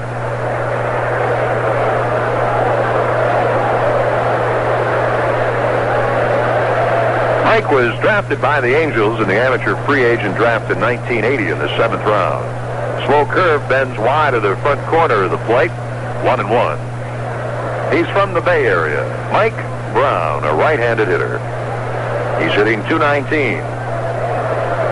Hoyt's inside fastball is whipped at and fouled to the screen as he got Brown on the hands, and Mike steps out and confers with Rocky Rowe to find out if that was a strike or not. 1-2.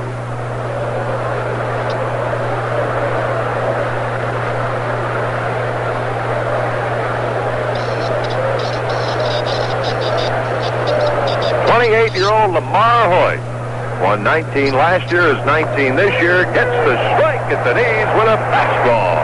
Brown is out of there. For Hoyt, that's his second strikeout, his first since he caught Carew looking in the first inning.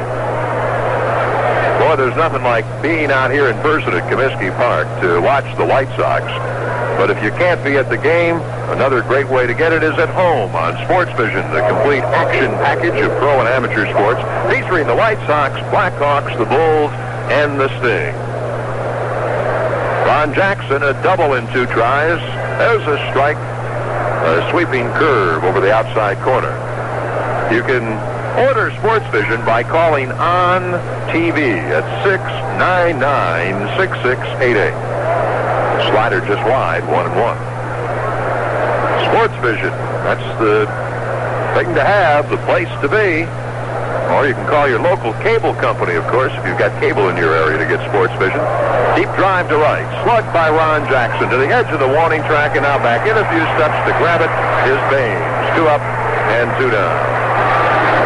So we hope you'll have Sports Vision. There's going to be a lot of activity, certainly with the Blackhawks, the Bulls, indoor soccer with the Sting, and more college basketball than ever with Sports Vision this winter. Again, on TV, 699-6688, or call your local cable company. Here's Jerry Nera. He drove a single to left to score 2 in the 4th inning. First pitch wide, ball 1. The Angels' first run driven home by Rob Wilfong in the 2nd frame, after the Sox had scored in the first to lead it 1-0. Fastball outside, 2-0. Baines, the first inning RBI to make it 1-0. And the Wilfong RBI in the second to tie it at 1. Wide again, 3-0. The Sox got 2 in the 3rd. RBIs from Fisk and Luzinski to take a 3-1 lead. And the Naran 2-run single in the 4th to tie it at 3. Here's a drive to right center. Naran has really belted it, going back and reaching up to make a sensational catch is Rudy Law. He takes extra bases away from Naran. A running grab at the foot of the wall to the right of the 401 marker in right center as Naran really tagged that one. And a standing ovation for Rudy Law as the Angels are gone. 1, 2, 3.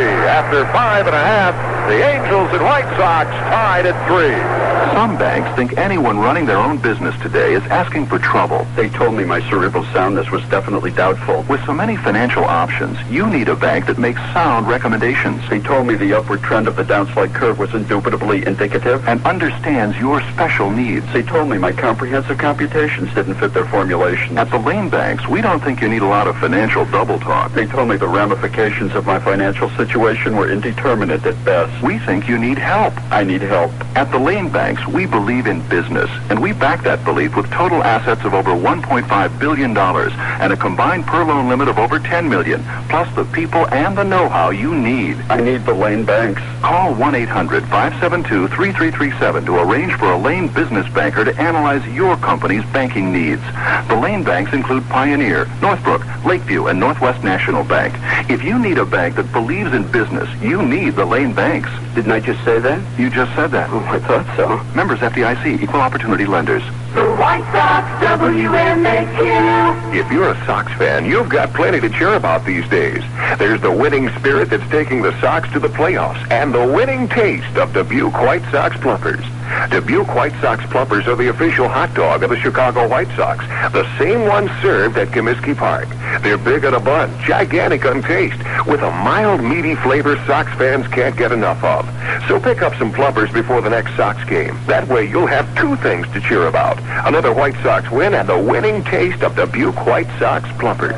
Great ball game. Angels and Sox tied at 3. Bottom of the 6th inning, our big payoff inning, and Greg Luzinski hitting for Virginia Stonequist of Schaumburg, Illinois, in the first offering from Ken Porsche's high ball one. Luzinski has already come through in 2 tries tonight. He had an RBI single in the 3rd. The Bull hitting an even 250. He's ready, and the pitch on the way.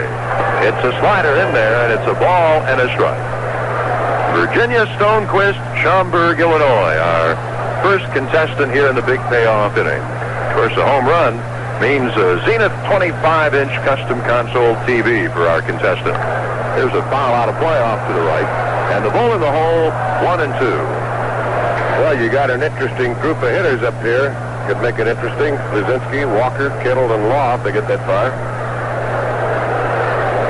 Well, what a delightful night. That little front we had come in here last night, bringing that shower, cool things off delightfully here. Last 2 nights, it was 92 degrees at game time. Tonight, 70. Foul back, still 1 and 2. By the way, Kenny, the White Sox draw 43,094 here tonight. They'll go over the 2 million. Wait a minute, this can't be right. Probably go over 2 million on Friday, I would think, which could be the night they clinch it. A foul back and a fastball. 1 ball, 2 strikes on Luzinski. That'll go over 1.9 tonight.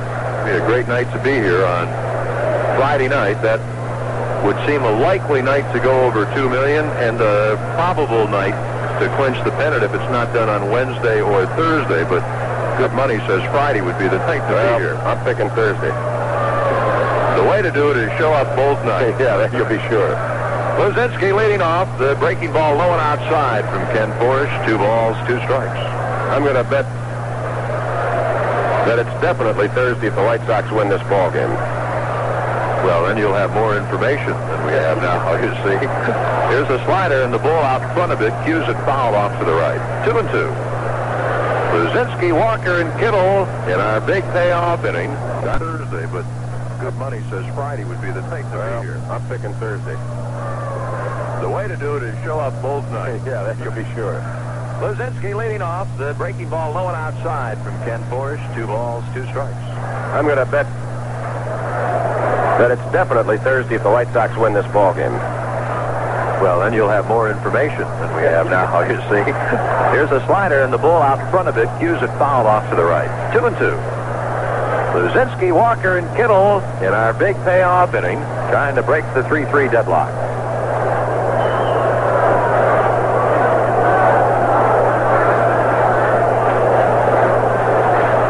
The windup, the pitch. Breaking ball grounded back to the mound. The head of the bat goes to third base, and the throw by Porsche to Carew retires Luzinski. Boy, he's had dozens of broken bats this year. And for Virginia Stonequist, I guess we could say dozens of Dubuque Plumpers. Anyway, a certificate for 3 pounds of Dubuque Plumpers, the official hot dog of the White Sox. So good eating, Virginia Stonequist of Schaumburg. Boy, you talk about the number of bats Walker, or rather Luzinski has broken this year, but the way he shatters them is incredible. Never seen bats explode like that. That awesome strength of the Bull must be part of it. Walker, left-handed, hitting first. Sackers 0 for 2. He takes a fastball wide. He's batting for Curtis Reed of Chicago. Lousy timber dry rot. Actually, the bat companies are quite concerned because they say that because of the narrowness of the handle now, the thickness of the barrel, the end of the bat, just can't stand the stress. That's why they're fracturing the way they are. Swing and a miss on a curve, 1-1. Because the style now is to go for the thinner handle, putting all the weight down at the end of the bat. Rice has one of the thinnest handled bats you'll ever see in your life, and I saw him break a bat once trying to check a swing. There are some thin-handled ones, and Jim certainly is thin. I guess Stan Musial used the thinnest-handled bat ever, less than an inch. Ground ball to third. Short hop by Lebranich. Nice play over to Carew. 2 up, 2 down. A couple of ground balls, and the certificate for the Plumpers going out to Curtis Reed of Chicago as Walker couldn't come through for our second contestant tonight. Let's see what Ron Kittle, trying to extend his 11-game hitting streak, can do for Patricia Kaczynski of Evergreen Park, Illinois. Patricia Kaczynski, our third contestant tonight in our big payoff inning. The first pitch from Ken Porsche to Ron Kittle is a breaking ball low and outside. Did he go around? Yes, he did. Kittle could not check his swing. A call made by first base umpire Dale Ford. 3-3, bottom of the sixth. Cubs lost today, 2-1 to St. Louis. Wide curve, 1-1. Phillies beat Pittsburgh 5-3. Montreal shut out the Mets 4-0. The Reds a 4-2 winner at San Diego. The Dodgers beat Atlanta 7-6, and San Francisco topped Houston 3-2. Inside and high, and Kittle has to dump down to the ground in a hurry.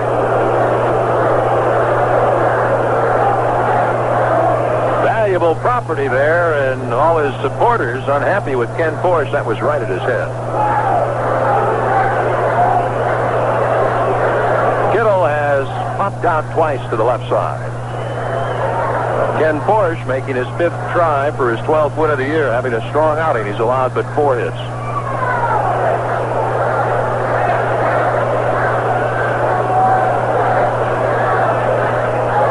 The pitch inside again and a bit high, 3-1. Porsche has been tough, as his record would indicate, against the White Sox, and yet they have roughed him up more this year than they did in previous outings. He won both games by identical 7-4 margins. Porsche, the product of Oregon State, delivers. Breaking ball popped up on the roof, straight back and out of the yard, 3-2. Well, he gave the White Sox absolutely nothing last year. They beat him in a very tough 2-1 ball game, and he shut him out here through a 2-hitter, I believe, on June 15th of last year. The payoff pitch. He starts to swing, tries to check it. They go to first to Dale Ford, and Kittle is out. He went around, says Dale Ford. It's a strikeout for Ken Porsche, and Kittle does not come through for Patricia Kaczynski of Evergreen Park in our big payoff inning. So all 3 of our contestants receive the consolation prize tonight. The Sox go in order. On to the 7th inning, a 3-3 tie. Some things speak for themselves.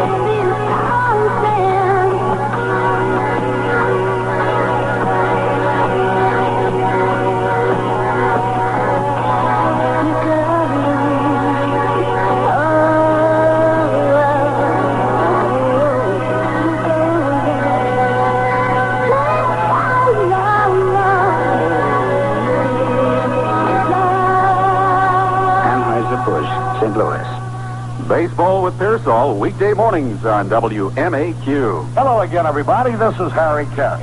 Now you can cure your house of a blahs without hurting your budget.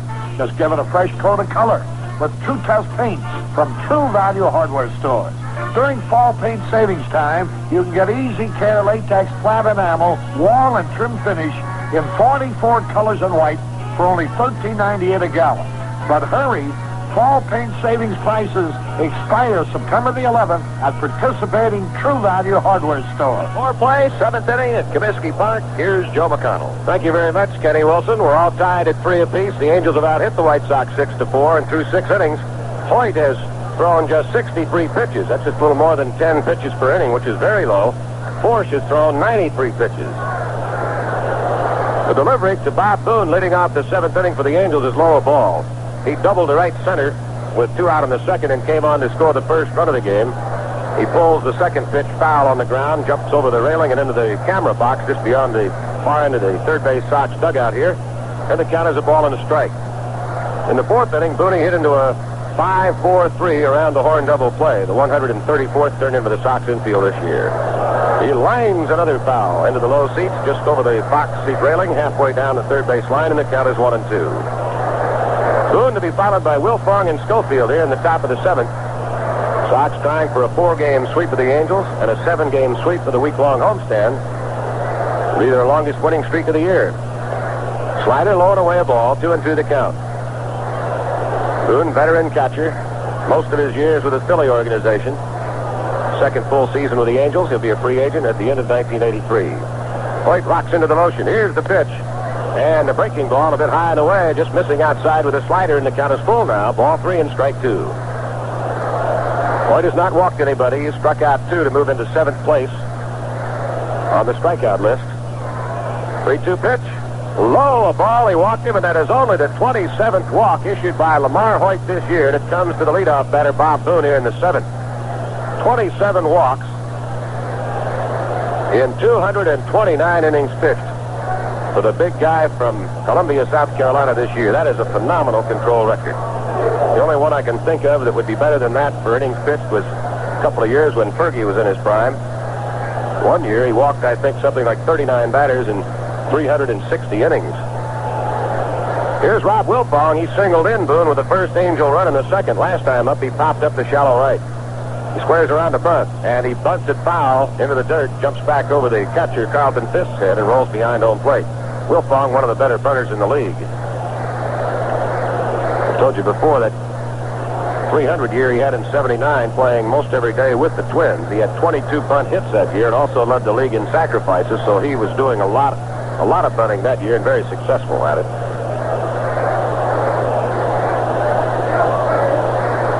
Hoyt slowing down the pace here a little bit now with a potential lead run at first, nobody out.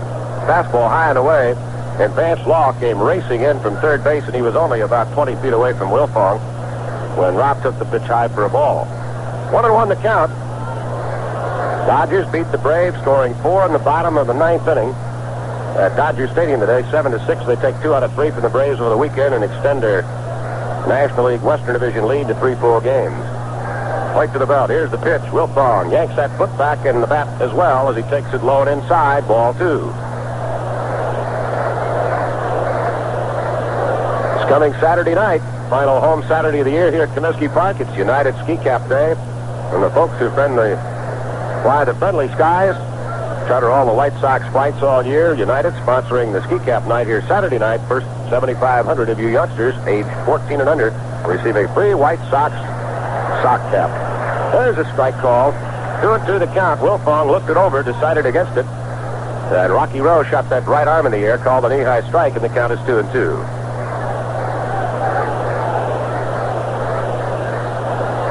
Three tie here in the 7th. Hoyt and Forsch have been dueling. Lamar trying to become the first 20-game winner of the year in either league and the first in the American League since 1980. Now the big right-hander to the belt. Look at first. The 2-2 pitch on the way to Wilfong. Swing and a miss. He struck him out of the foul tip, and Fudge held on. A breaking ball, belt high, right into the hands. And Lamar Hoyt notches his 3rd strikeout of the game. Number 135 on the year. And that puts him one ahead of Guidry. So he has moved up the ladder now into 6th spot in the American League in strikeouts. His teammate Floyd Bannister is 3rd high in the league. That base on balls a minute ago, Chuck Schreiber tells us, the first walk in 31 innings pitched by Lamar Hoyt.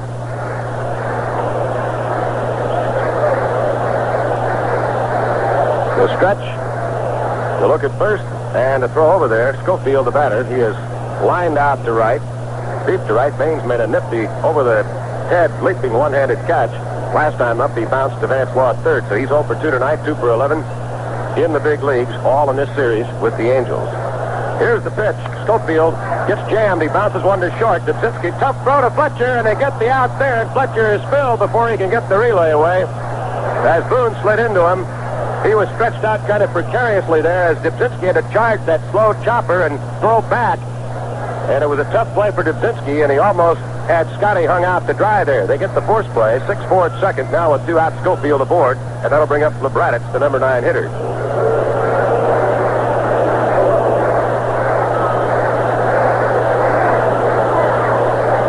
Would have been an easy double play to turn, and Schofield hitting the ball harder. But he hit that ball about 3 inches off his hands. Lebradich has bounced to short and fly to center tonight. He had 3 hits in last night's ball game, knocked in a run. Hoyt, working out of the stretch, turns and goes over to first.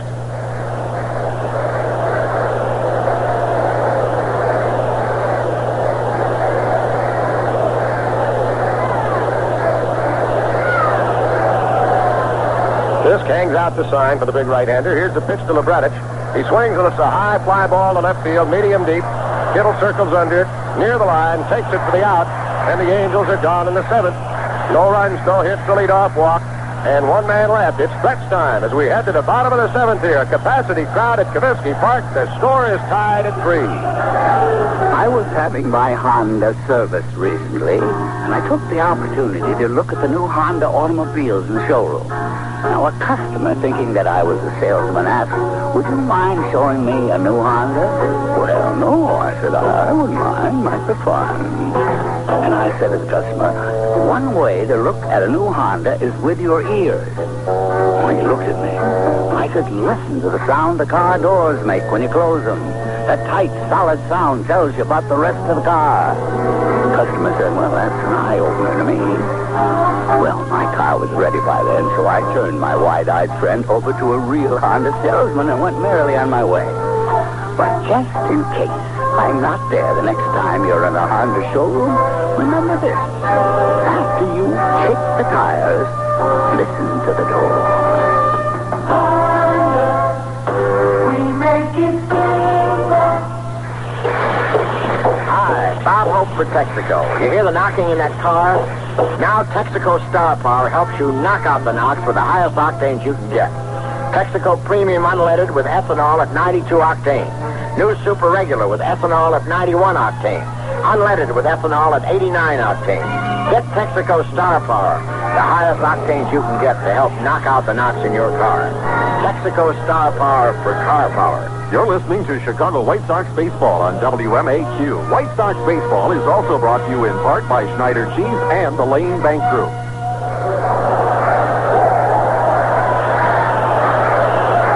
Vance Law will lead off the home half of the 7th against the veteran 36-year-old right-hander Ken Force. Vance has walked and flying to right. He's 0 for 1 tonight. Swings and bounces one to the left of the shortstop Schofield. Over his left, scoops it up on the short hop and throws across, and Vance is gone. 1 pitch thrown and 1 out recorded here in the bottom of the 7th. So Vance is 0 for 2 tonight, trying to extend his hitting string to 8 straight.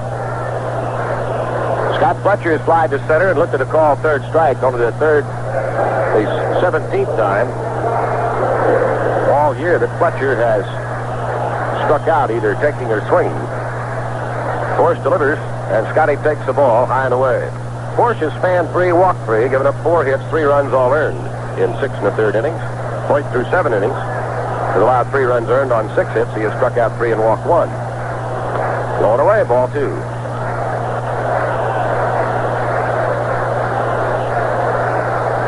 And Hoyt has been a lot more judicious with the number of pitches thrown. 2-0 the count, 1 out, nobody on. Bottom of the 7th, tied at 3. Sox took the lead with a run in the first. Angels tied it with a run in the second. There's a drive into right center field, and it's going to die, and back is Wilfong to make the catch. That little pop-up just kind of hung up there, and Roth got back easily. And Fletcher carried his bat about 2/3 of the way down the line at first base. 2 gone.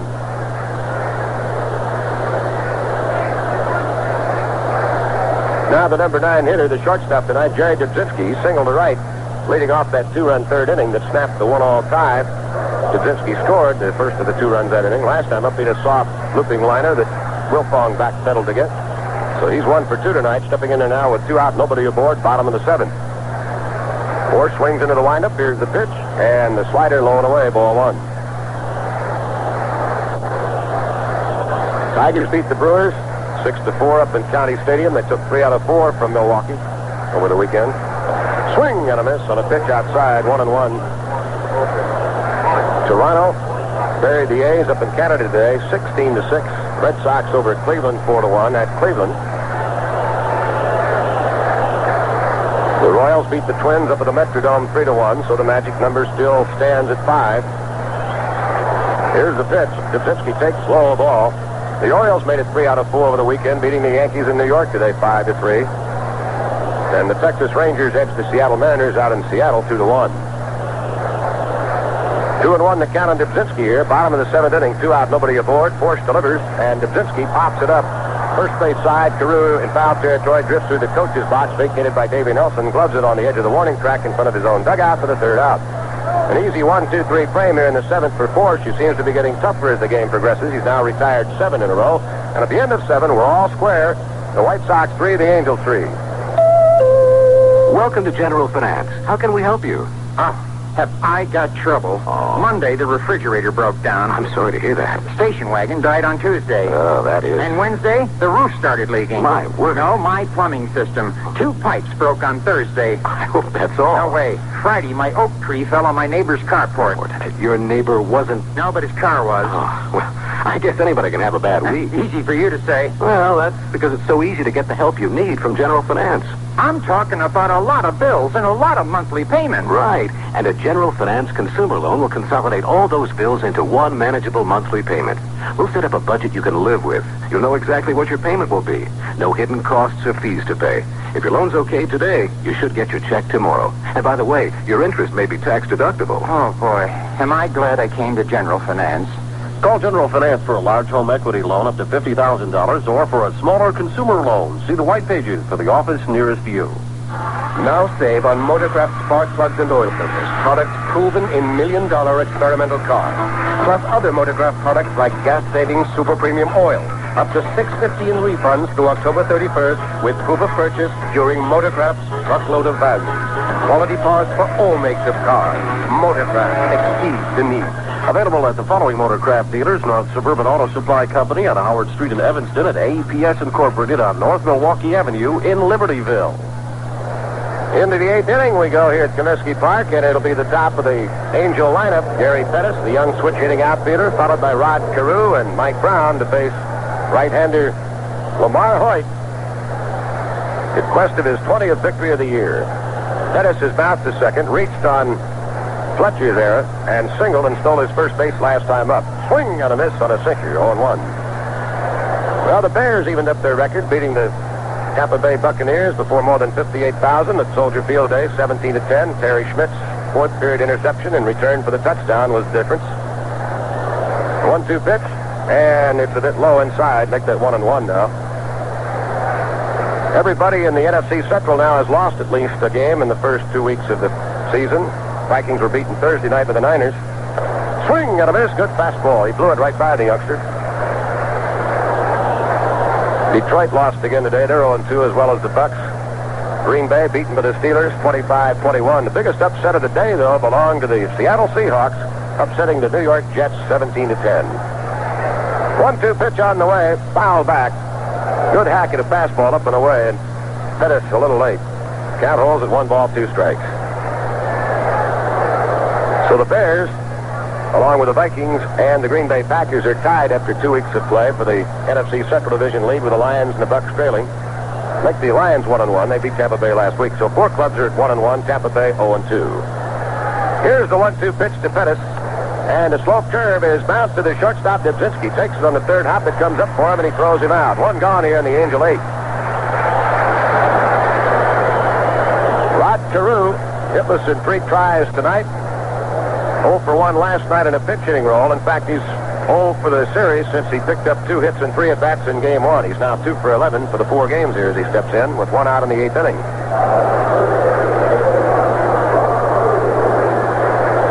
Thus Rodney puts a real burst on, and Boggs goes into a tailspin. It looks like Wade Boggs is going to win a batting title in his second year in the big league. Strike call. Good fastball at the knees. Of course, for Carew, if he could catch him, would be his 8th batting title. Lifetime .333 hitter. Slow curve, and it just missed outside, and Hoyt just turned his back away from Rocky Rowe. He wanted that one. He tried to backdoor the outside edge. He really threw a balloon ball up there, and it just missed. 1-1 to count. Carew with that open stance, knees slightly bent. He swings and slices one down the left field side. Long run for Kittle. And it is a fair ball just inside the line. And Carew, halfway to second, puts on the brakes and goes back to first base as Kittle short-hopped that. He almost overran it. It was a very tough chance for him. And he made a great play and got that ball into second base in a hurry. That ball landed just inside the foul line. Let's pause right now for station identification. You're listening to the Chicago White Sox Radio Network. So Carew comes up with his first hit.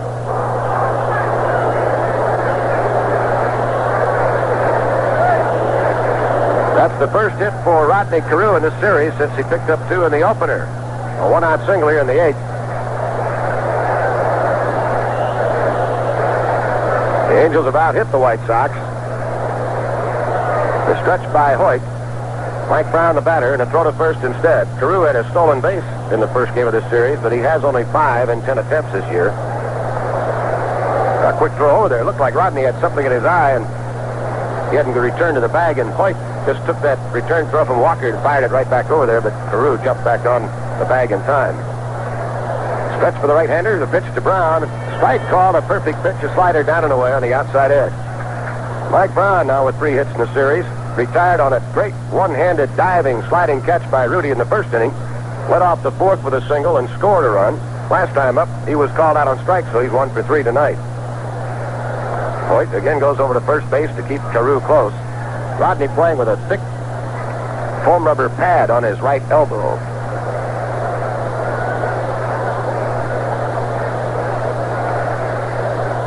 Now Hoyt has the sign. Here's the pitch. And a pitch out. Carew wasn't going. A ball and a strike to Mike Brown. There's 1 out, 1 on here in the 8th. We're tied at 3. Sox led 1-0. Angels tied it. In the 3, the Sox had a 3-1 lead. The Angels came right back on a 2-run single by Nairn in the 4th to tie it. That's where we've been ever since, and now we're in the top of the 8th. Hoyt has not thrown all that many pitches. There's a bouncer in the hole into left field, a base hit. Sharp ground ball, and Carew goes about a third of the way, rounding second down to third, and then decides he'd better stay right there. So back-to-back singles by Carew and Brown here, and the Angels have a threat brewing here in the 8th with 1 out. And Ron Jackson, who has been tough all year for the Sox to handle, did a step in. Jackson, a last-minute replacement for the better-known Reggie Jackson, who was a late scratch, and really, Ronnie Jackson has done a lot more damage than Reggie has, at least as far as the White Sox are concerned this year. In this ball game, he's lined to right, doubled and scored, and hit a deep fly ball on the warning track and right his last time up, and he has 12 hits now and 29 at-bats on the year with 8 RBIs. A couple of home runs, including one against Bannister last night. 2 on, 1 out. The infield will play up, hoping to turn a double play here. The outfield, medium deep straight away. Here's the pitch, and a fastball a bit too close, and Hoyt came in with a delivery as Dudzinski broke to the bag behind Carew. They had him off about 6 feet off the bag, but Hoyt apparently wasn't looking out there and didn't see it.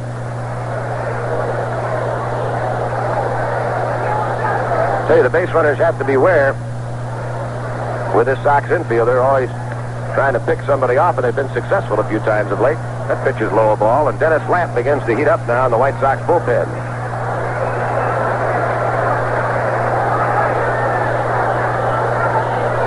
2-0 the count to Ronnie Jackson with an upright stance just slightly open. Here's the pitch. Swung on, bounced in the dirt. There's third baseman Vance Law to second for 1. Fletcher's relay, double play. 5-4-3 around the horn for the second time tonight. And the White Sox crank out their 135th of the year. Quick 2 hopper started by Vance Law. 2 runs, 2 hits, 1 left. We go to the bottom of the 8th, still tied at 3. Hello, sports fans. This is the official voice of Apple Computers. Kit Kat. With the voice of baseball, Mel Allen. And I'm proud to announce that Major League Baseball teams have signed up the remarkable Apple IIe personal computer. Drafted to help managers pick the best batting orders, pitching rotations, and defenses. And to help them scout the minors. Even the announcers are using Apple IIes to tell the fans more about the players. So no matter what field you're in or on, an Apple IIe can help you be more productive. You know, Mel, I've always thought I might make it as a baseball announcer. Listen, there's a drive, it is way back, it is going. It is gone! I'd stick to pitching apples, Dick. Join the major leagues. Get an Apple IIe. You'll find Apple computers at Meade Computer Center in Munster, Indiana, CompuShops in Chicago and the Chicagoland area. Consult your Yellow Pages and Ideal Computer Systems located in Kankakee, Illinois.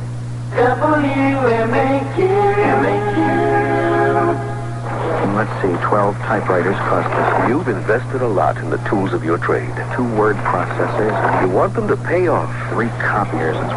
You want to keep them busy. 6 phone lines that belong in this company. That's why you also invest in the Yellow Pages, where your ad is on the job in homes and businesses. Executive chairs with brown leather with frames. Bell System Yellow Pages.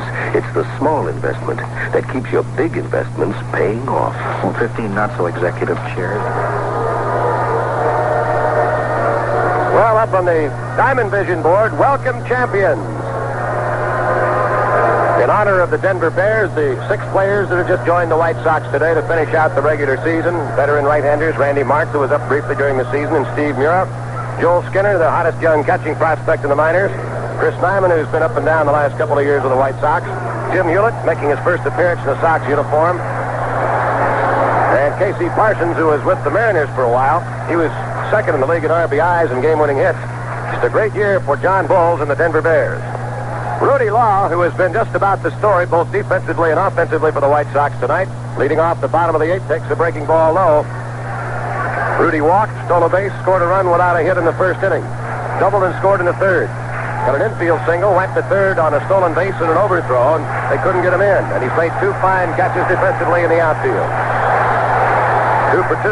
He takes a strike at the knees, and the count is 1-1. Rudy now has scored 88 runs and has 69 stolen bases and 80 attempts, trailing only Ricky Henderson. 1 ball and 1 strike. Top of the order, Law to be followed by Fisk and Baines. This will be the last time around, possibly, for some of these guys trying to extend their hitting strings tonight. Force has been tough. Drive deep to right field, down to the right field corner. It is a fair ball off the base of the wall. Rudy flying around second now. He puts on the brake. His second double of the night. His 15th of the year. He's 3 for 3, and the lead runners at second base with nobody out. That ball hit off the base of the wall just inside the line. Rudy's 7th free-hit ball game of the year, and he's been on base all 4 times tonight. Now, the good news is that John McNamara has to be thinking bullpen, and from a White Sox point of view, the Angels' bullpen has certainly struggled. So this could be the big opportunity to pull out the 84th victory of the year here in the 8th inning. Rudy Law has 3 of the 5 hits off Force. Now, here's Carlton Fisk.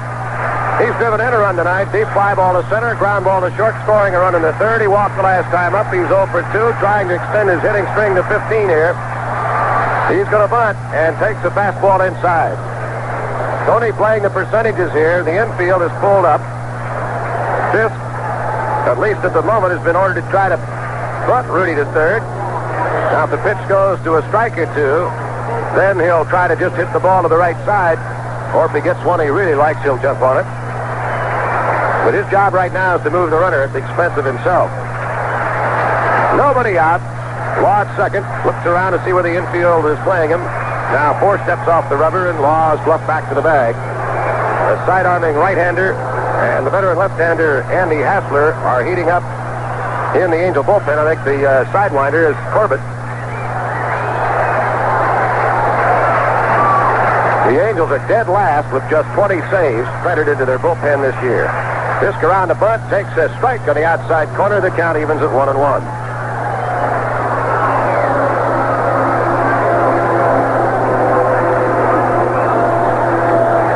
Ball and 1 strike to Carlton Fisk, and now we're going to have a meeting as Bob Boone, the catcher, brings Lebranich, the 3rd baseman, over, and they'll all talk with the pitcher, Ken Forsch, in front of the mound.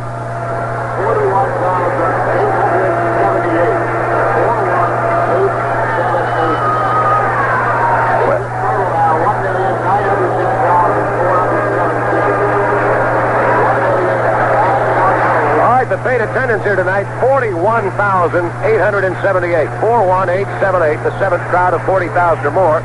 And for the year now, the White Sox, 1,910,000 plus. All right, the meeting is broken up. Ward second, nobody out. Force working out of the stretch. The lookout there. Now he comes to the plate. Time is called. Pudge backed out. No pitch.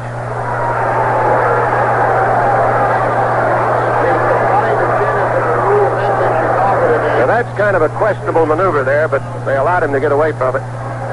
All right, here's the total sports attendance for the city of Chicago today. The Bears were 58,000 plus. The Cubs standing room only, 34,634, and the Sox with 41,878 here tonight. 134,500 plus attending the three Major League Sporting events, the two baseball games and the Bears football game today here in the city of Chicago. Some kind of day. Now the stretch by Force, the pitch. Pudge is going to bunt, pops it foul, back out of play, and the count is 1-2. Now he'll be swinging away, trying to protect himself as well.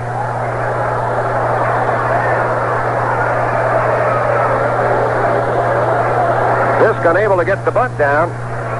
Now with two strikes, he'll be swinging away, and hopefully he'll try to put the ball in play to the right side, and that would do the same thing and would advance the runner.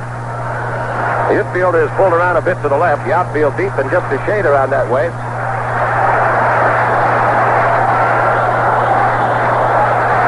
Law with a big lead off the bag at second. Here's the pitch. And Fisk takes low, a breaking ball, maybe a sinker, and the count is even. 2 balls, 2 strikes.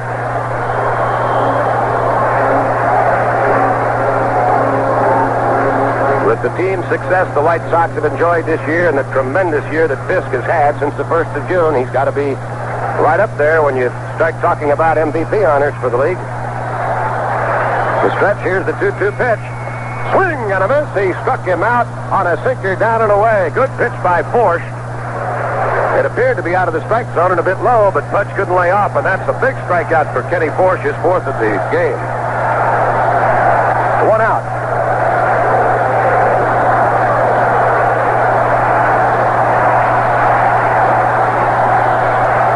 Johnny McNamara will make a quick trip to the mound from his first base dugout before Harold Baines steps in.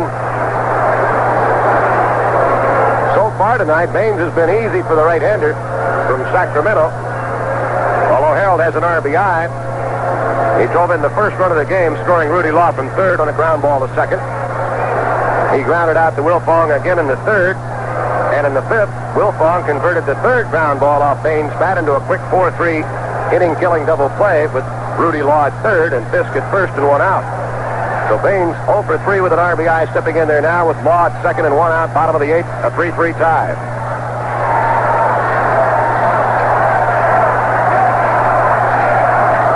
Baines with 16 game-winning hits in a tie for second behind the Yankees' Davey Winfield. He got the game winner here last night with that home run with 2 out in the bottom of the 12th. Just made it into the lower deck. Force to the belt. Here's the pitch to Baines. Swung on. Bouncer to the right side again. A 2-hopper to Wilfong. The runner, Law, moves to third. And the throw got away from Carew. It goes into the dugout. And the White Sox score the run. That's unbelievable. An easy 3-hopper to Wilfong. He delivered a soft throw to Carew, and Rodney didn't catch it. And it went into the dugout. The run scores. It's unearned all the way, and Baines goes to second. Rudy Law scored 3 of the 4 runs tonight. There's always a way when you're going well. You'll win somehow. You talk about a routine play. Wilfong bumps a couple times, just tosses to first, and Carew's glove went down about below his knees. Looked like he deflected off his glove. How in the world Carew missed that, we'll never know until he tells us. That's got to be an error on Rodney. Second error on the Angels. And Lazinski fouls one up on the first pitch. Gregg has extended his hitting string to 5. He drove in a run with a single in the third. He's tapped to the mound twice, so he's 1 for 3. Boy, Carew dropped the easiest throw in the world. The stretch and the pitch to Lazinski inside a ball. Belt high, and the count is 1-1.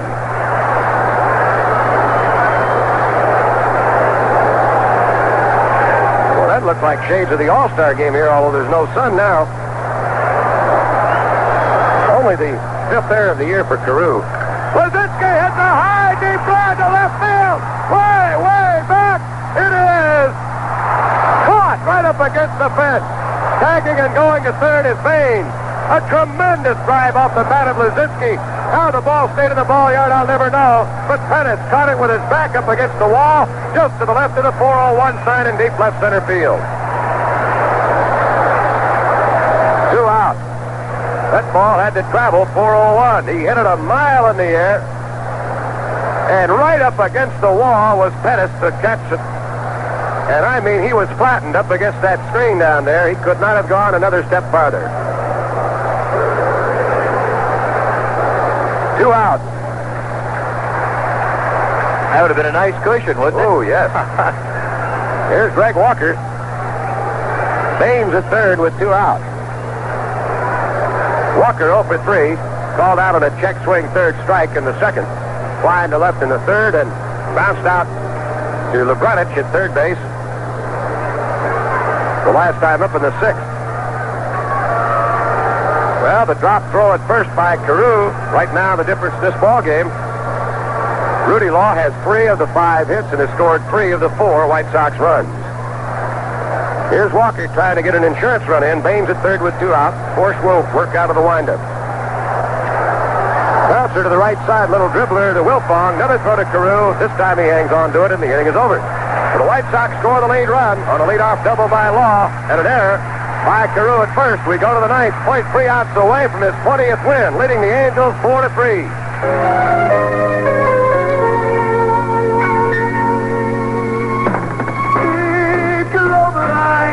For the winner. It's a low line for the winner. You pour it on. Now your goal is tight. You're going for that ring. Who takes the face of Michelob Light? Yeah, go ahead. Pour yourself a cold Michelob Light. Just compare that rich, smooth taste to any beer you like. With one taste, you'll know why. It's Michelob Light. Michelob Light for the winner. Michelob Light. Anheuser-Busch, St. Louis, Missouri. Michelob Light. You don't have to be a professional electrician to make many home repairs and improvements if you have the help of quality Master Electrician products from True Value Hardware stores. Hi, Pat Summerall to tell you all Master Electrician parts are designed for do-it-yourself installation and include step-by-step instructions to make the job go smoothly. See the wide selection of Master Electrician products, including outlets, adapters, switches, tape, and more, all value-priced, exclusively at participating True Value Hardware stores and home centers. And say that Pat Summerall sent you. Well, we go to the 9th inning. Lamar Hoyt, 3 outs away from victory number 20. And he'll look at Nairn, Boone, and Wilfong. Nairn knocked in 2 runs with a single to left field in the 4th inning, and the last time up sent Rudy Law deep into the right center field corner up against the fence to haul in his drive. Hoyt misses low and away, ball 1.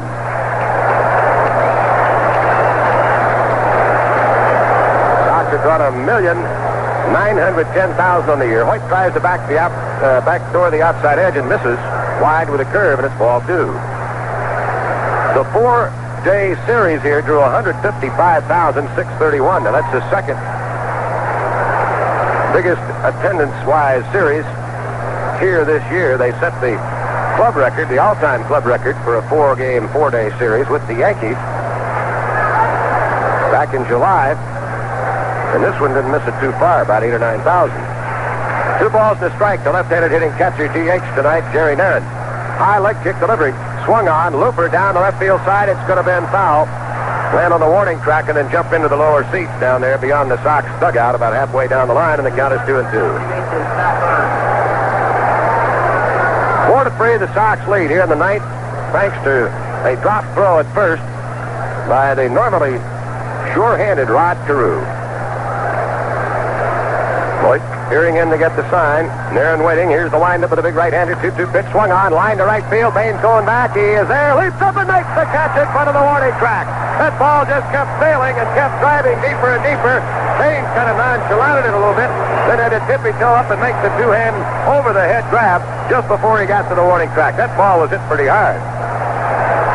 This broadcast is being brought to you under rights granted by the Chicago White Sox solely for the entertainment of our audience.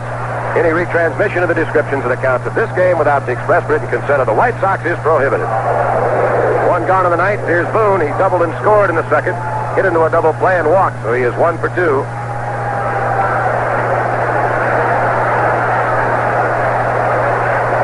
Right into the lineup. Here's the pitch. Swung on high. Deep drive to left field. Going back is Kittle. He's at the wall, and it is gone. We got a tie score in the ninth as Bob Boone sent a Hoyt fastball about 8 rows up in the lower deck and left with 1 out of the ninth, and the score suddenly is tied at 4.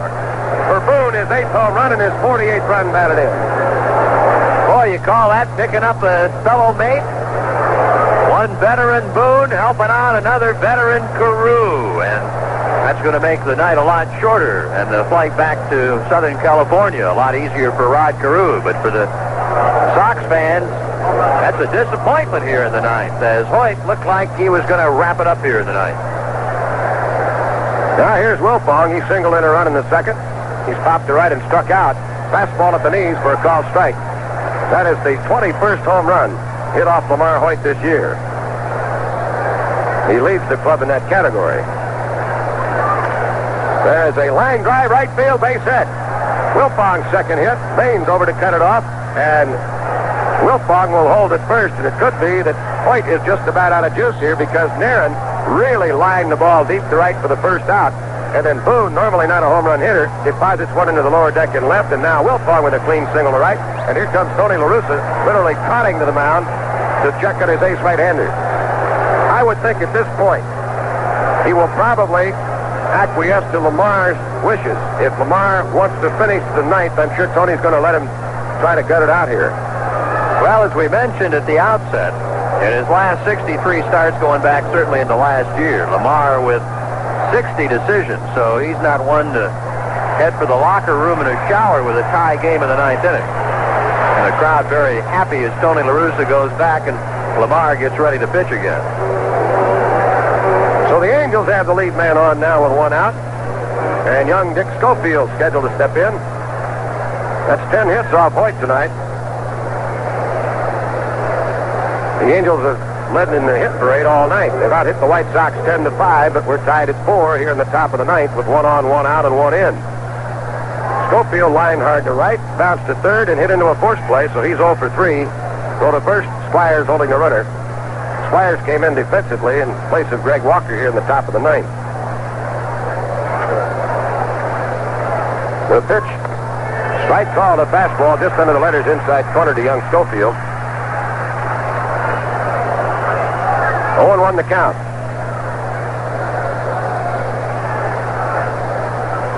Hoyt just leans in a bit to get the sign from Fisk, the right-hander working out of the stretch. The pitch, strike call, a slider down and out on the outside edge, knee high. Well, he's shown this youngster from Springfield 2 big league pitches there, up and in and down and away, both for strikes. Lamar is ready. Here's the delivery. Ground ball hit to the second, Sacker Fletcher. Shovels to Comiskey to first. A double play. 4-6-3. The third turn for the Sox infield tonight.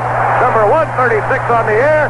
Let's go get him as we go to the bottom of the ninth. All tied at 4-4. My neighbor Sam is impressed by titles.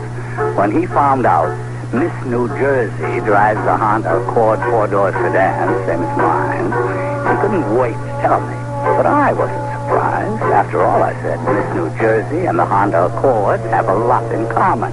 They're both beautiful and highly regarded by the competition. Yeah, but Miss New Jersey drives a reigning beauty queen with the same car as you.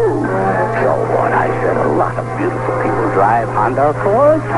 It's the best-selling front-wheel drive 4-door sedan in Alabama, Arizona, California, Florida, Georgia, Louisiana, Oregon, Virginia, and Washington. No New Jersey, I said. Nope. New Jersey was a miss.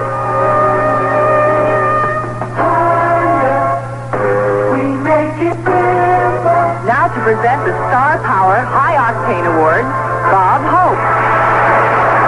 Hi, tonight's awards are for the highest octanes you can get. Envelope, please. And the winners are Texaco Unleaded with ethanol at 89 octane, New Super Regular with ethanol at 91, and Premium Unleaded with ethanol at 92. The windup of the right-hander. Here's the pitch. Kittle swings and misses on a sinker down and away. That's 5 strikeouts for Force, and Kittle's gone down twice tonight, 135 times on the year. Now that seems like a lot of strikeouts, and it is, until you realize that Reggie Jackson, in less than 400 at-bats, has fanned 130 times by comparison.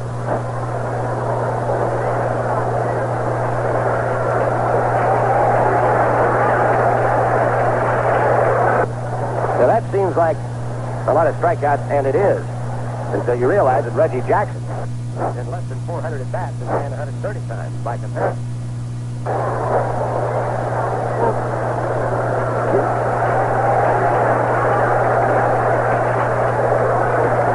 Law is going to be pulled here, and Jerry Hairston, pinch hitter supreme, is going to bat for him. Hairston, 288 as a pinch hitter, leads the American League in pinch hits and also pinch hitting appearances, 15 out of 52, 1 homer, 9 RBIs, coming off the bench cold. On the year, Hairston with the only 300-plus batting average in the ball club. Jerry at 311, 5 home runs, 22 RBIs. Listed as a switch hitter, he has had only 11 official at-bats as a right-handed hitter this year. He'll bat for Vance Law, who at this point, being listed going 0 for 2 plus a walk, will see his 8-game hitting streak in. 1 out, nobody on. Bottom of the ninth, 4-4 tie.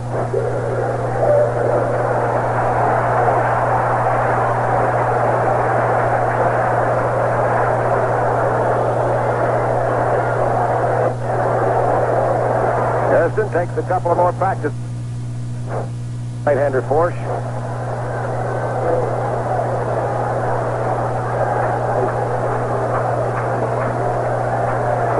Slaps the end of the plate with the end of the bat. Now he's set. Here's the windup by Force in the delivery.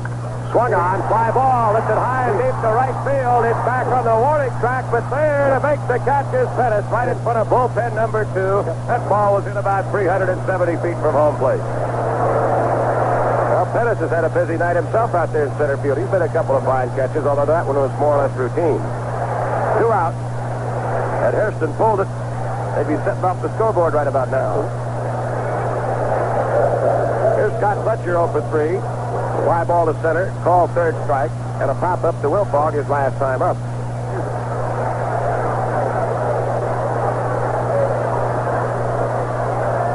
The windup of the right-hander Force. Here's the pitch. Fastball just a bit outside, ball 1.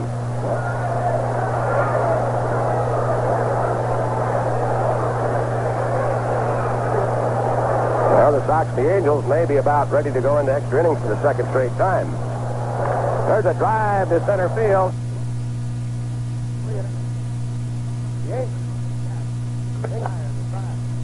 Well, the White Sox are 1-12 last night, and they're 7-3 in extra inning ball games.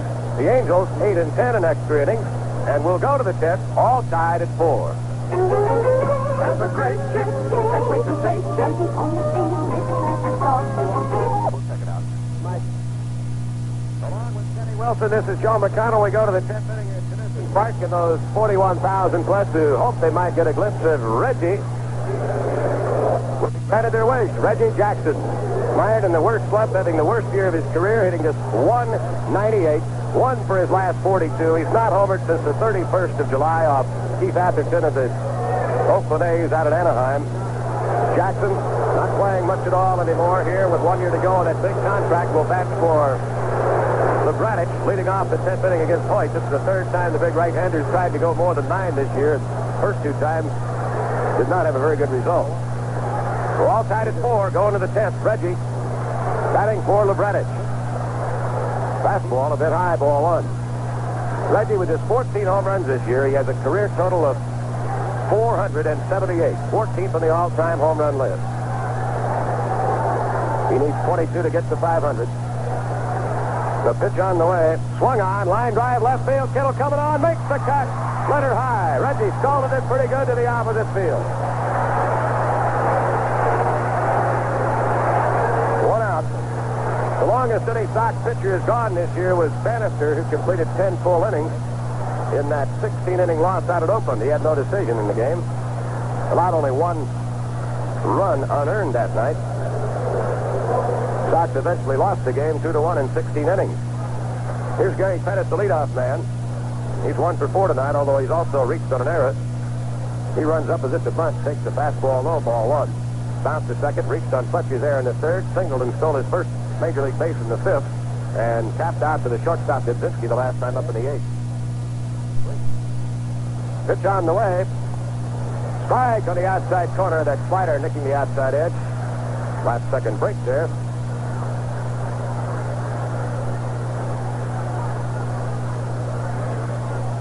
One ball and one strike. Hoyt has the sign. The right-hander delivers. Fastball swung on and missed. It was low, and Pettis went after it. Swung over the top. 1-2. Looking ahead in the bottom of the 10th, the Sox will send up Dubzinski, Rudy Law, and Carlton Fisk. The whole story for the White Sox tonight was to get Rudy on base leading off an inning. 1-2 pitch on the way. A bouncer over Hoyt's head out and into center field as it took a second high bounce off that hard infield dirt and skipped over Fletcher's reach as he tried to backhand the ball. So Pettis has his second hit of the game, and he's a base stealing threat, so Hoyt and the Sox will have to be on guard here. Hit number 11 off Lamar Hoyt. A big high bounder over the mound and out over Fletcher's head into center field.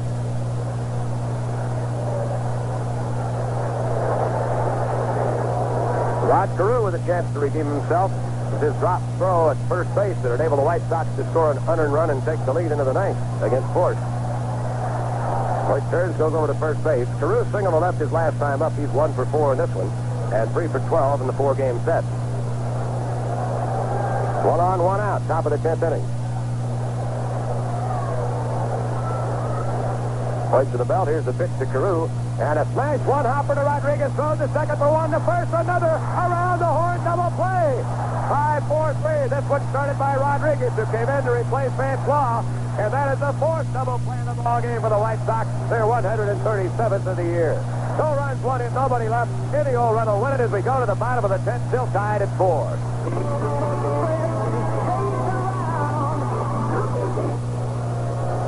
Well, we go to the bottom of the 10th inning. And again, any old run, no matter how they get it, will be enough for Lamar Hoyt and the White Sox. Lamar has pitched 10 complete innings tonight in quest of that 20th victory. Still has a chance for it. Rick Adams now comes in to play third base in place of LeBradett, who was lifted for the pinch hitter Reggie Jackson in the top of the 10th. And Julio Cruz now is going to pitch hit for the Dibbers.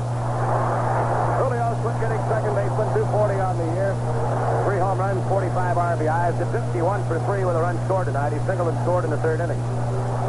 Sox gambling that if Cruz can get on, they can move him around to where they can score him. Swings, and he fouls, hits one into the dirt behind the plate.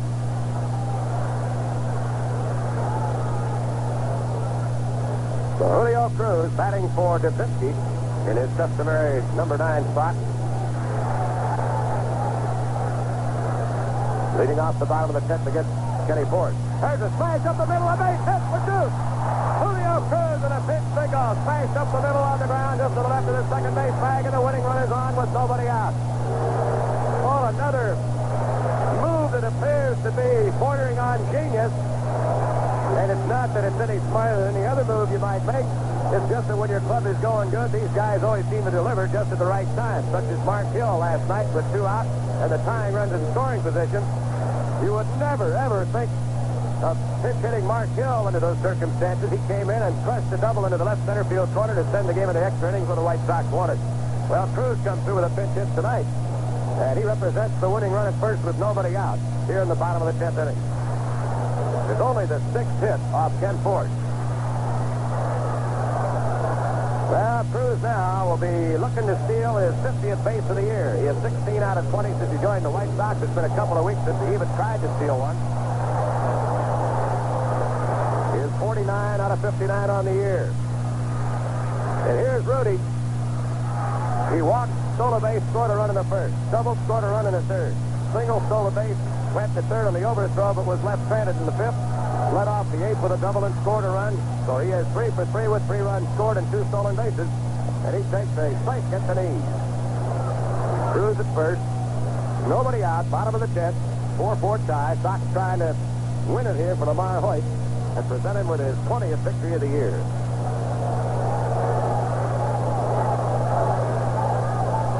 Ricky Adams in very shallow at third on the grass.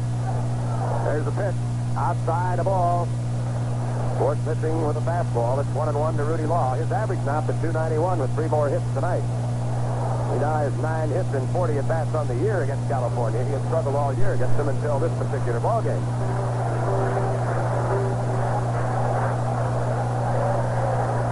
Now Force has a sign. Here's a pitch. Rudy swings. Bounces to the right side. Wilfong will have to go to first. As Cruz got by him. And Rudy is out for the first time, but he does advance the runner.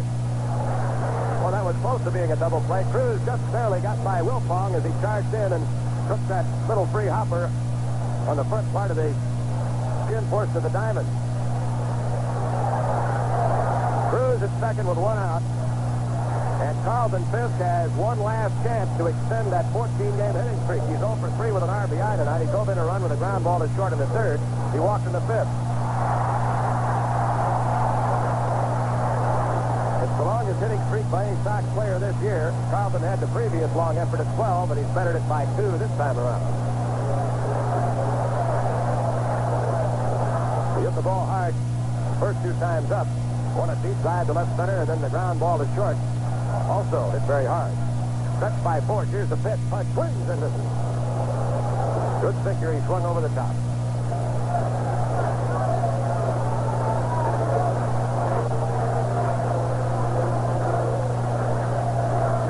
Cruz at second. Takes the short lead.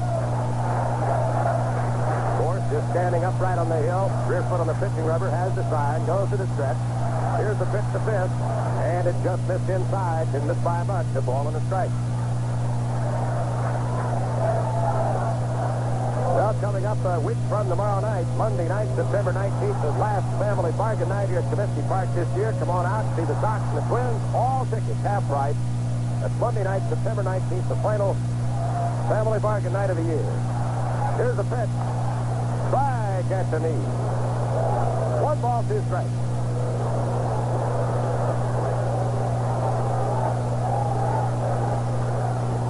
Boy, a 4-hour and 33-minute rain delay. 12-inning ball game last night. Extra innings tonight. The only thing I haven't had was a overtime football game today. Cruz at second, 1 out. Force to the belt. Looks out there. The pitch to Carlton. Swing and a miss. He struck him out of that slider down and away. And Fisk is 0 for 4 tonight. Force fanned him twice, and that's 5 strikeouts for Kenny. 2 gone. That'll leave it up to Bain, who reached when Carew dropped an easy throw at first base, allowing the lead run at the time to score in the 8th. Baines is 0 for 4, and he hits the ball on the ground to second base 4 straight times. McNamara comes out to talk to his battery of Boone and Force. Gives us a chance to remind everybody about the next homestand starting on Thursday night. It'll be the Mariners for 4, then the Minnesota Twins in for 3, and a week from tomorrow night, Monday the 19th, the Twins will be here for the last family bargain night. And on that night, all $7, $5, $4, and $3 tickets will be half price. They're all available at Comiskey Park, or by calling Ticketmaster at 559-1212. You can use the charge card. That's the last family bargain night, Monday the 19th. Well, can Harold do it 2 nights in a row, an extra inning? He broke up the extra inning affair with a 2-out homer in the 12th last night. Now he stands in with 2 outs, high score. Cruz at second here in the bottom of the 10th. The pitch on the way, and a ball outside. Didn't miss by much. Force missed with that slider just outside the strike zone, about held high. Ball 1 the count. Outfield deep and straight away. The stretch, here's the pitch. Low, ball 2. Well, if Baines should work his way on, Greg Lizinski on deck then would become the man of the minute. Hoyt and Force have both gone all the way tonight. It's been a dandy pitcher's battle. The 2-0 pitch to Baines. Swung on, foul back, upstairs into the luxury box, right under the roof. On the third base side, upper deck behind the plate, and the count is 2-1. DuPont wins tonight. It would be his 9th win in a row, would give him an 11-2 record since the All-Star break, and the Big Three would be 31-5 since the 4th of July. Here's the pitch. Hey, puts it to right field, a base hit. High bounce. Here comes the run. The throw to the plate is saved, and the White Sox win. The White Sox win. Julio Cruz ran halfway to the dugout, rounding third. He came in from the foul side. Cruz thought he had the plate blocked off, but Cruz got it with a hand backdoor, and the White Sox win it for the second straight night. And extra innings on Bain's game-winning hit. And Lamar Hoyt becomes the first 20-game winner in the Major League this year, and the first in the American League since 1980. A 7-game homestand sweep for the streaking Chicago White Sox. 1 run, 2 hits, 1 left in the 10th. The Sox win it 5-4 for the sweep. We'll be back with all of the post-game highlights and festivities here. Big fireworks display coming up. But in the bottom of the 10th inning, Harold Baines drives in his 17th game-winning RBI of the year. Lamar Hoyt a 20-game winner. The Sox win 5-4 and 10. Stay tuned for the post-game coverage of tonight's game on the Chicago White Sox Radio Network.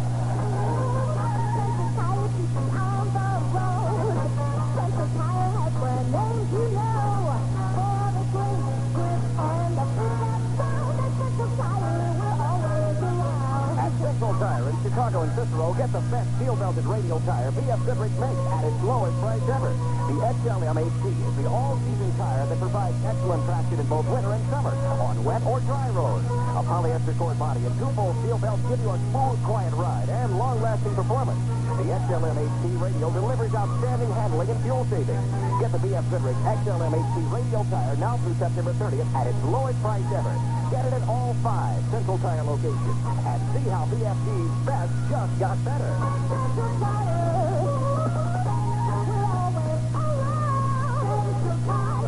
Central Tire with 5 B.F. Goodrich locations, including Roosevelt, they're Austin and Cicero, and 728 South Clinton in downtown Chicago. Why did Cleopatra become Queen of the Nile? Baby, I did it for the money. Why did Sherlock Holmes solve crime? I must confess, I did it for the money. Why did the bride of Frankenstein marry Frankenstein? I did it just for the money. You could win $1 million or up to $100,000 instantly in the Illinois State Lottery's Fortune Instant game. So play it for the same reason Napoleon became emperor. Cash! Fix your car, drive real smooth to get really far. Place the note to go for more. It's a one-stop, two-stop, two-star auto store. Two-star for your car. Two-star auto store. Right now at Blue Star, you can get performance that pays with peak antifreeze. And right now is the perfect time for Peak to protect your car from summer boil-over. And prepare yourself for the winter ahead. Because Peak antifreeze will rebate you $2 for 2 gallons. Peak has been tested by the pros to guarantee your cars get up and go. Plus, Blue Star has discounted the famous Castrol motor oil. 10W40 or 20W50 to only 89 cents a quart. So get Peak performance of your car while you cash in and discount at Blue Star.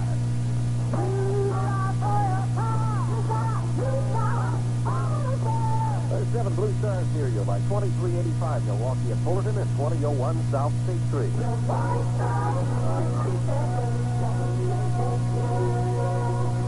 game has been brought to you by the following participating sponsors. Anheuser-Busch St. Louis, Brewers of Michelob, some things speak for themselves. The Bell System Yellow Pages, the small investment that keeps your big investment paying off. The 4 Central Tire locations, your complete discount tire centers. The Coca-Cola Bottling Company of Chicago. Bottle is the Coke, Pabst, Sprite, Mellow Yellow, and New Diet Coke. Dubuque White Sox Clubbers, the official hot dog of the Chicago White Sox. General Finance. For a consumer or home equity loan, there's the General Finance office near you. Honda and your Chicagoland and Northern Indiana Honda dealers. The Illinois State Lottery. Have a ball, play the lottery. Texaco, who also bring you quality automotive products you can trust. True Value Hardware Stores. More than just a name, it's their way of doing business. Zenith, the Smart Set, where the quality goes in before the name goes on. And the Chicago area Apple Computer Dealers. Another breathless, dramatic finish here at Comiskey Park. Tonight, before almost 42,000. The White Sox reduced their magic number to 4. They win for the 7th straight time. That's right, in a week, 7 games at home. For the homestand, they win all 7.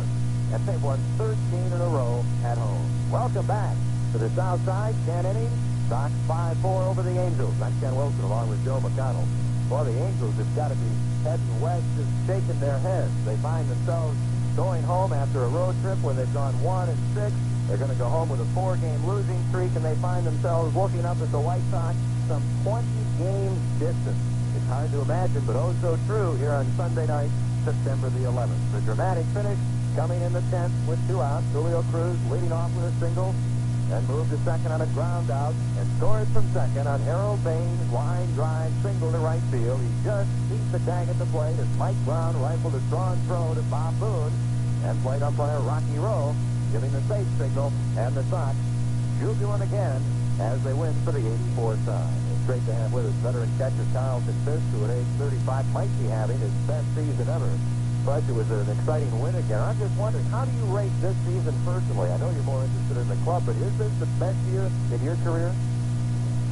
Well, that's hard to say, but I would say where our club is and the contributions that team members have made, this is probably the most exciting year that I've spent.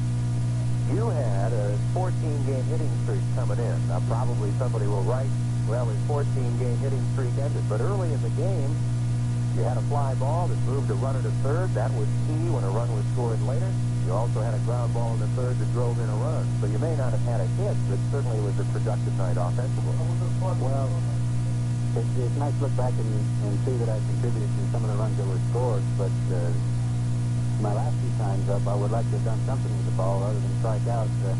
I was supposed to bunt the ball one time up and ended up striking out, and then the last time up, he just made some good pitches on me and struck me out again. But Harold came through like he has so many times, and old Juicer was safe at the plate.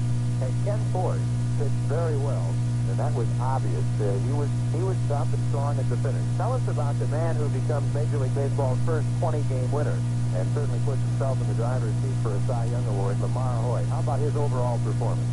Well, his overall performance probably wasn't Vince's choice. He gave up a bunch of hits, but he got tough when he had to get tough. He made a couple of bad pitches. One to Boone there to lead off the 9th inning to try to score. I know he can kick himself for that, but overall, he's the best batter there is. Probably the best there ever was, too.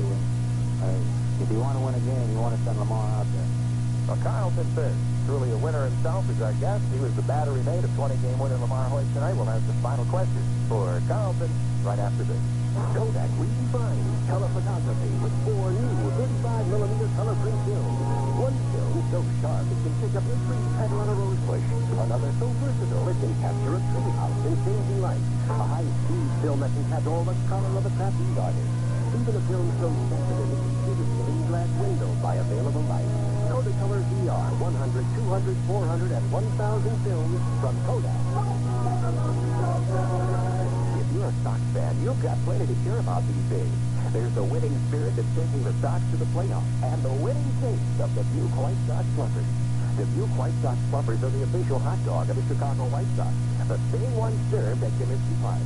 They're big in a bun, gigantic on taste, with a mild, meaty flavor Sox fans can't get enough of.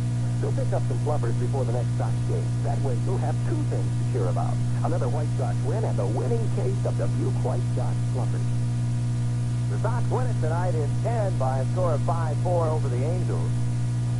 Carlton, you look at things now and you see another victory. Things continue to roll on, and there have been a lot of stories recently written about the White Sox, and there are going to be more, especially nationally, in the next few weeks before the end of the season. I'm sure even more in October. But everyone's talking about how nice the veterans are in this club, to 1, the newcomers, and 2, the real young players. That there's a very congenial attitude among everyone here. And that, it's pointed out, is somewhat exceptional. Can you give the fans some insight into that? Well, my personal opinion is that we've got 25 guys here, and we're all striving for the same thing, and that is to win as many games as possible, ultimately to win the World Series.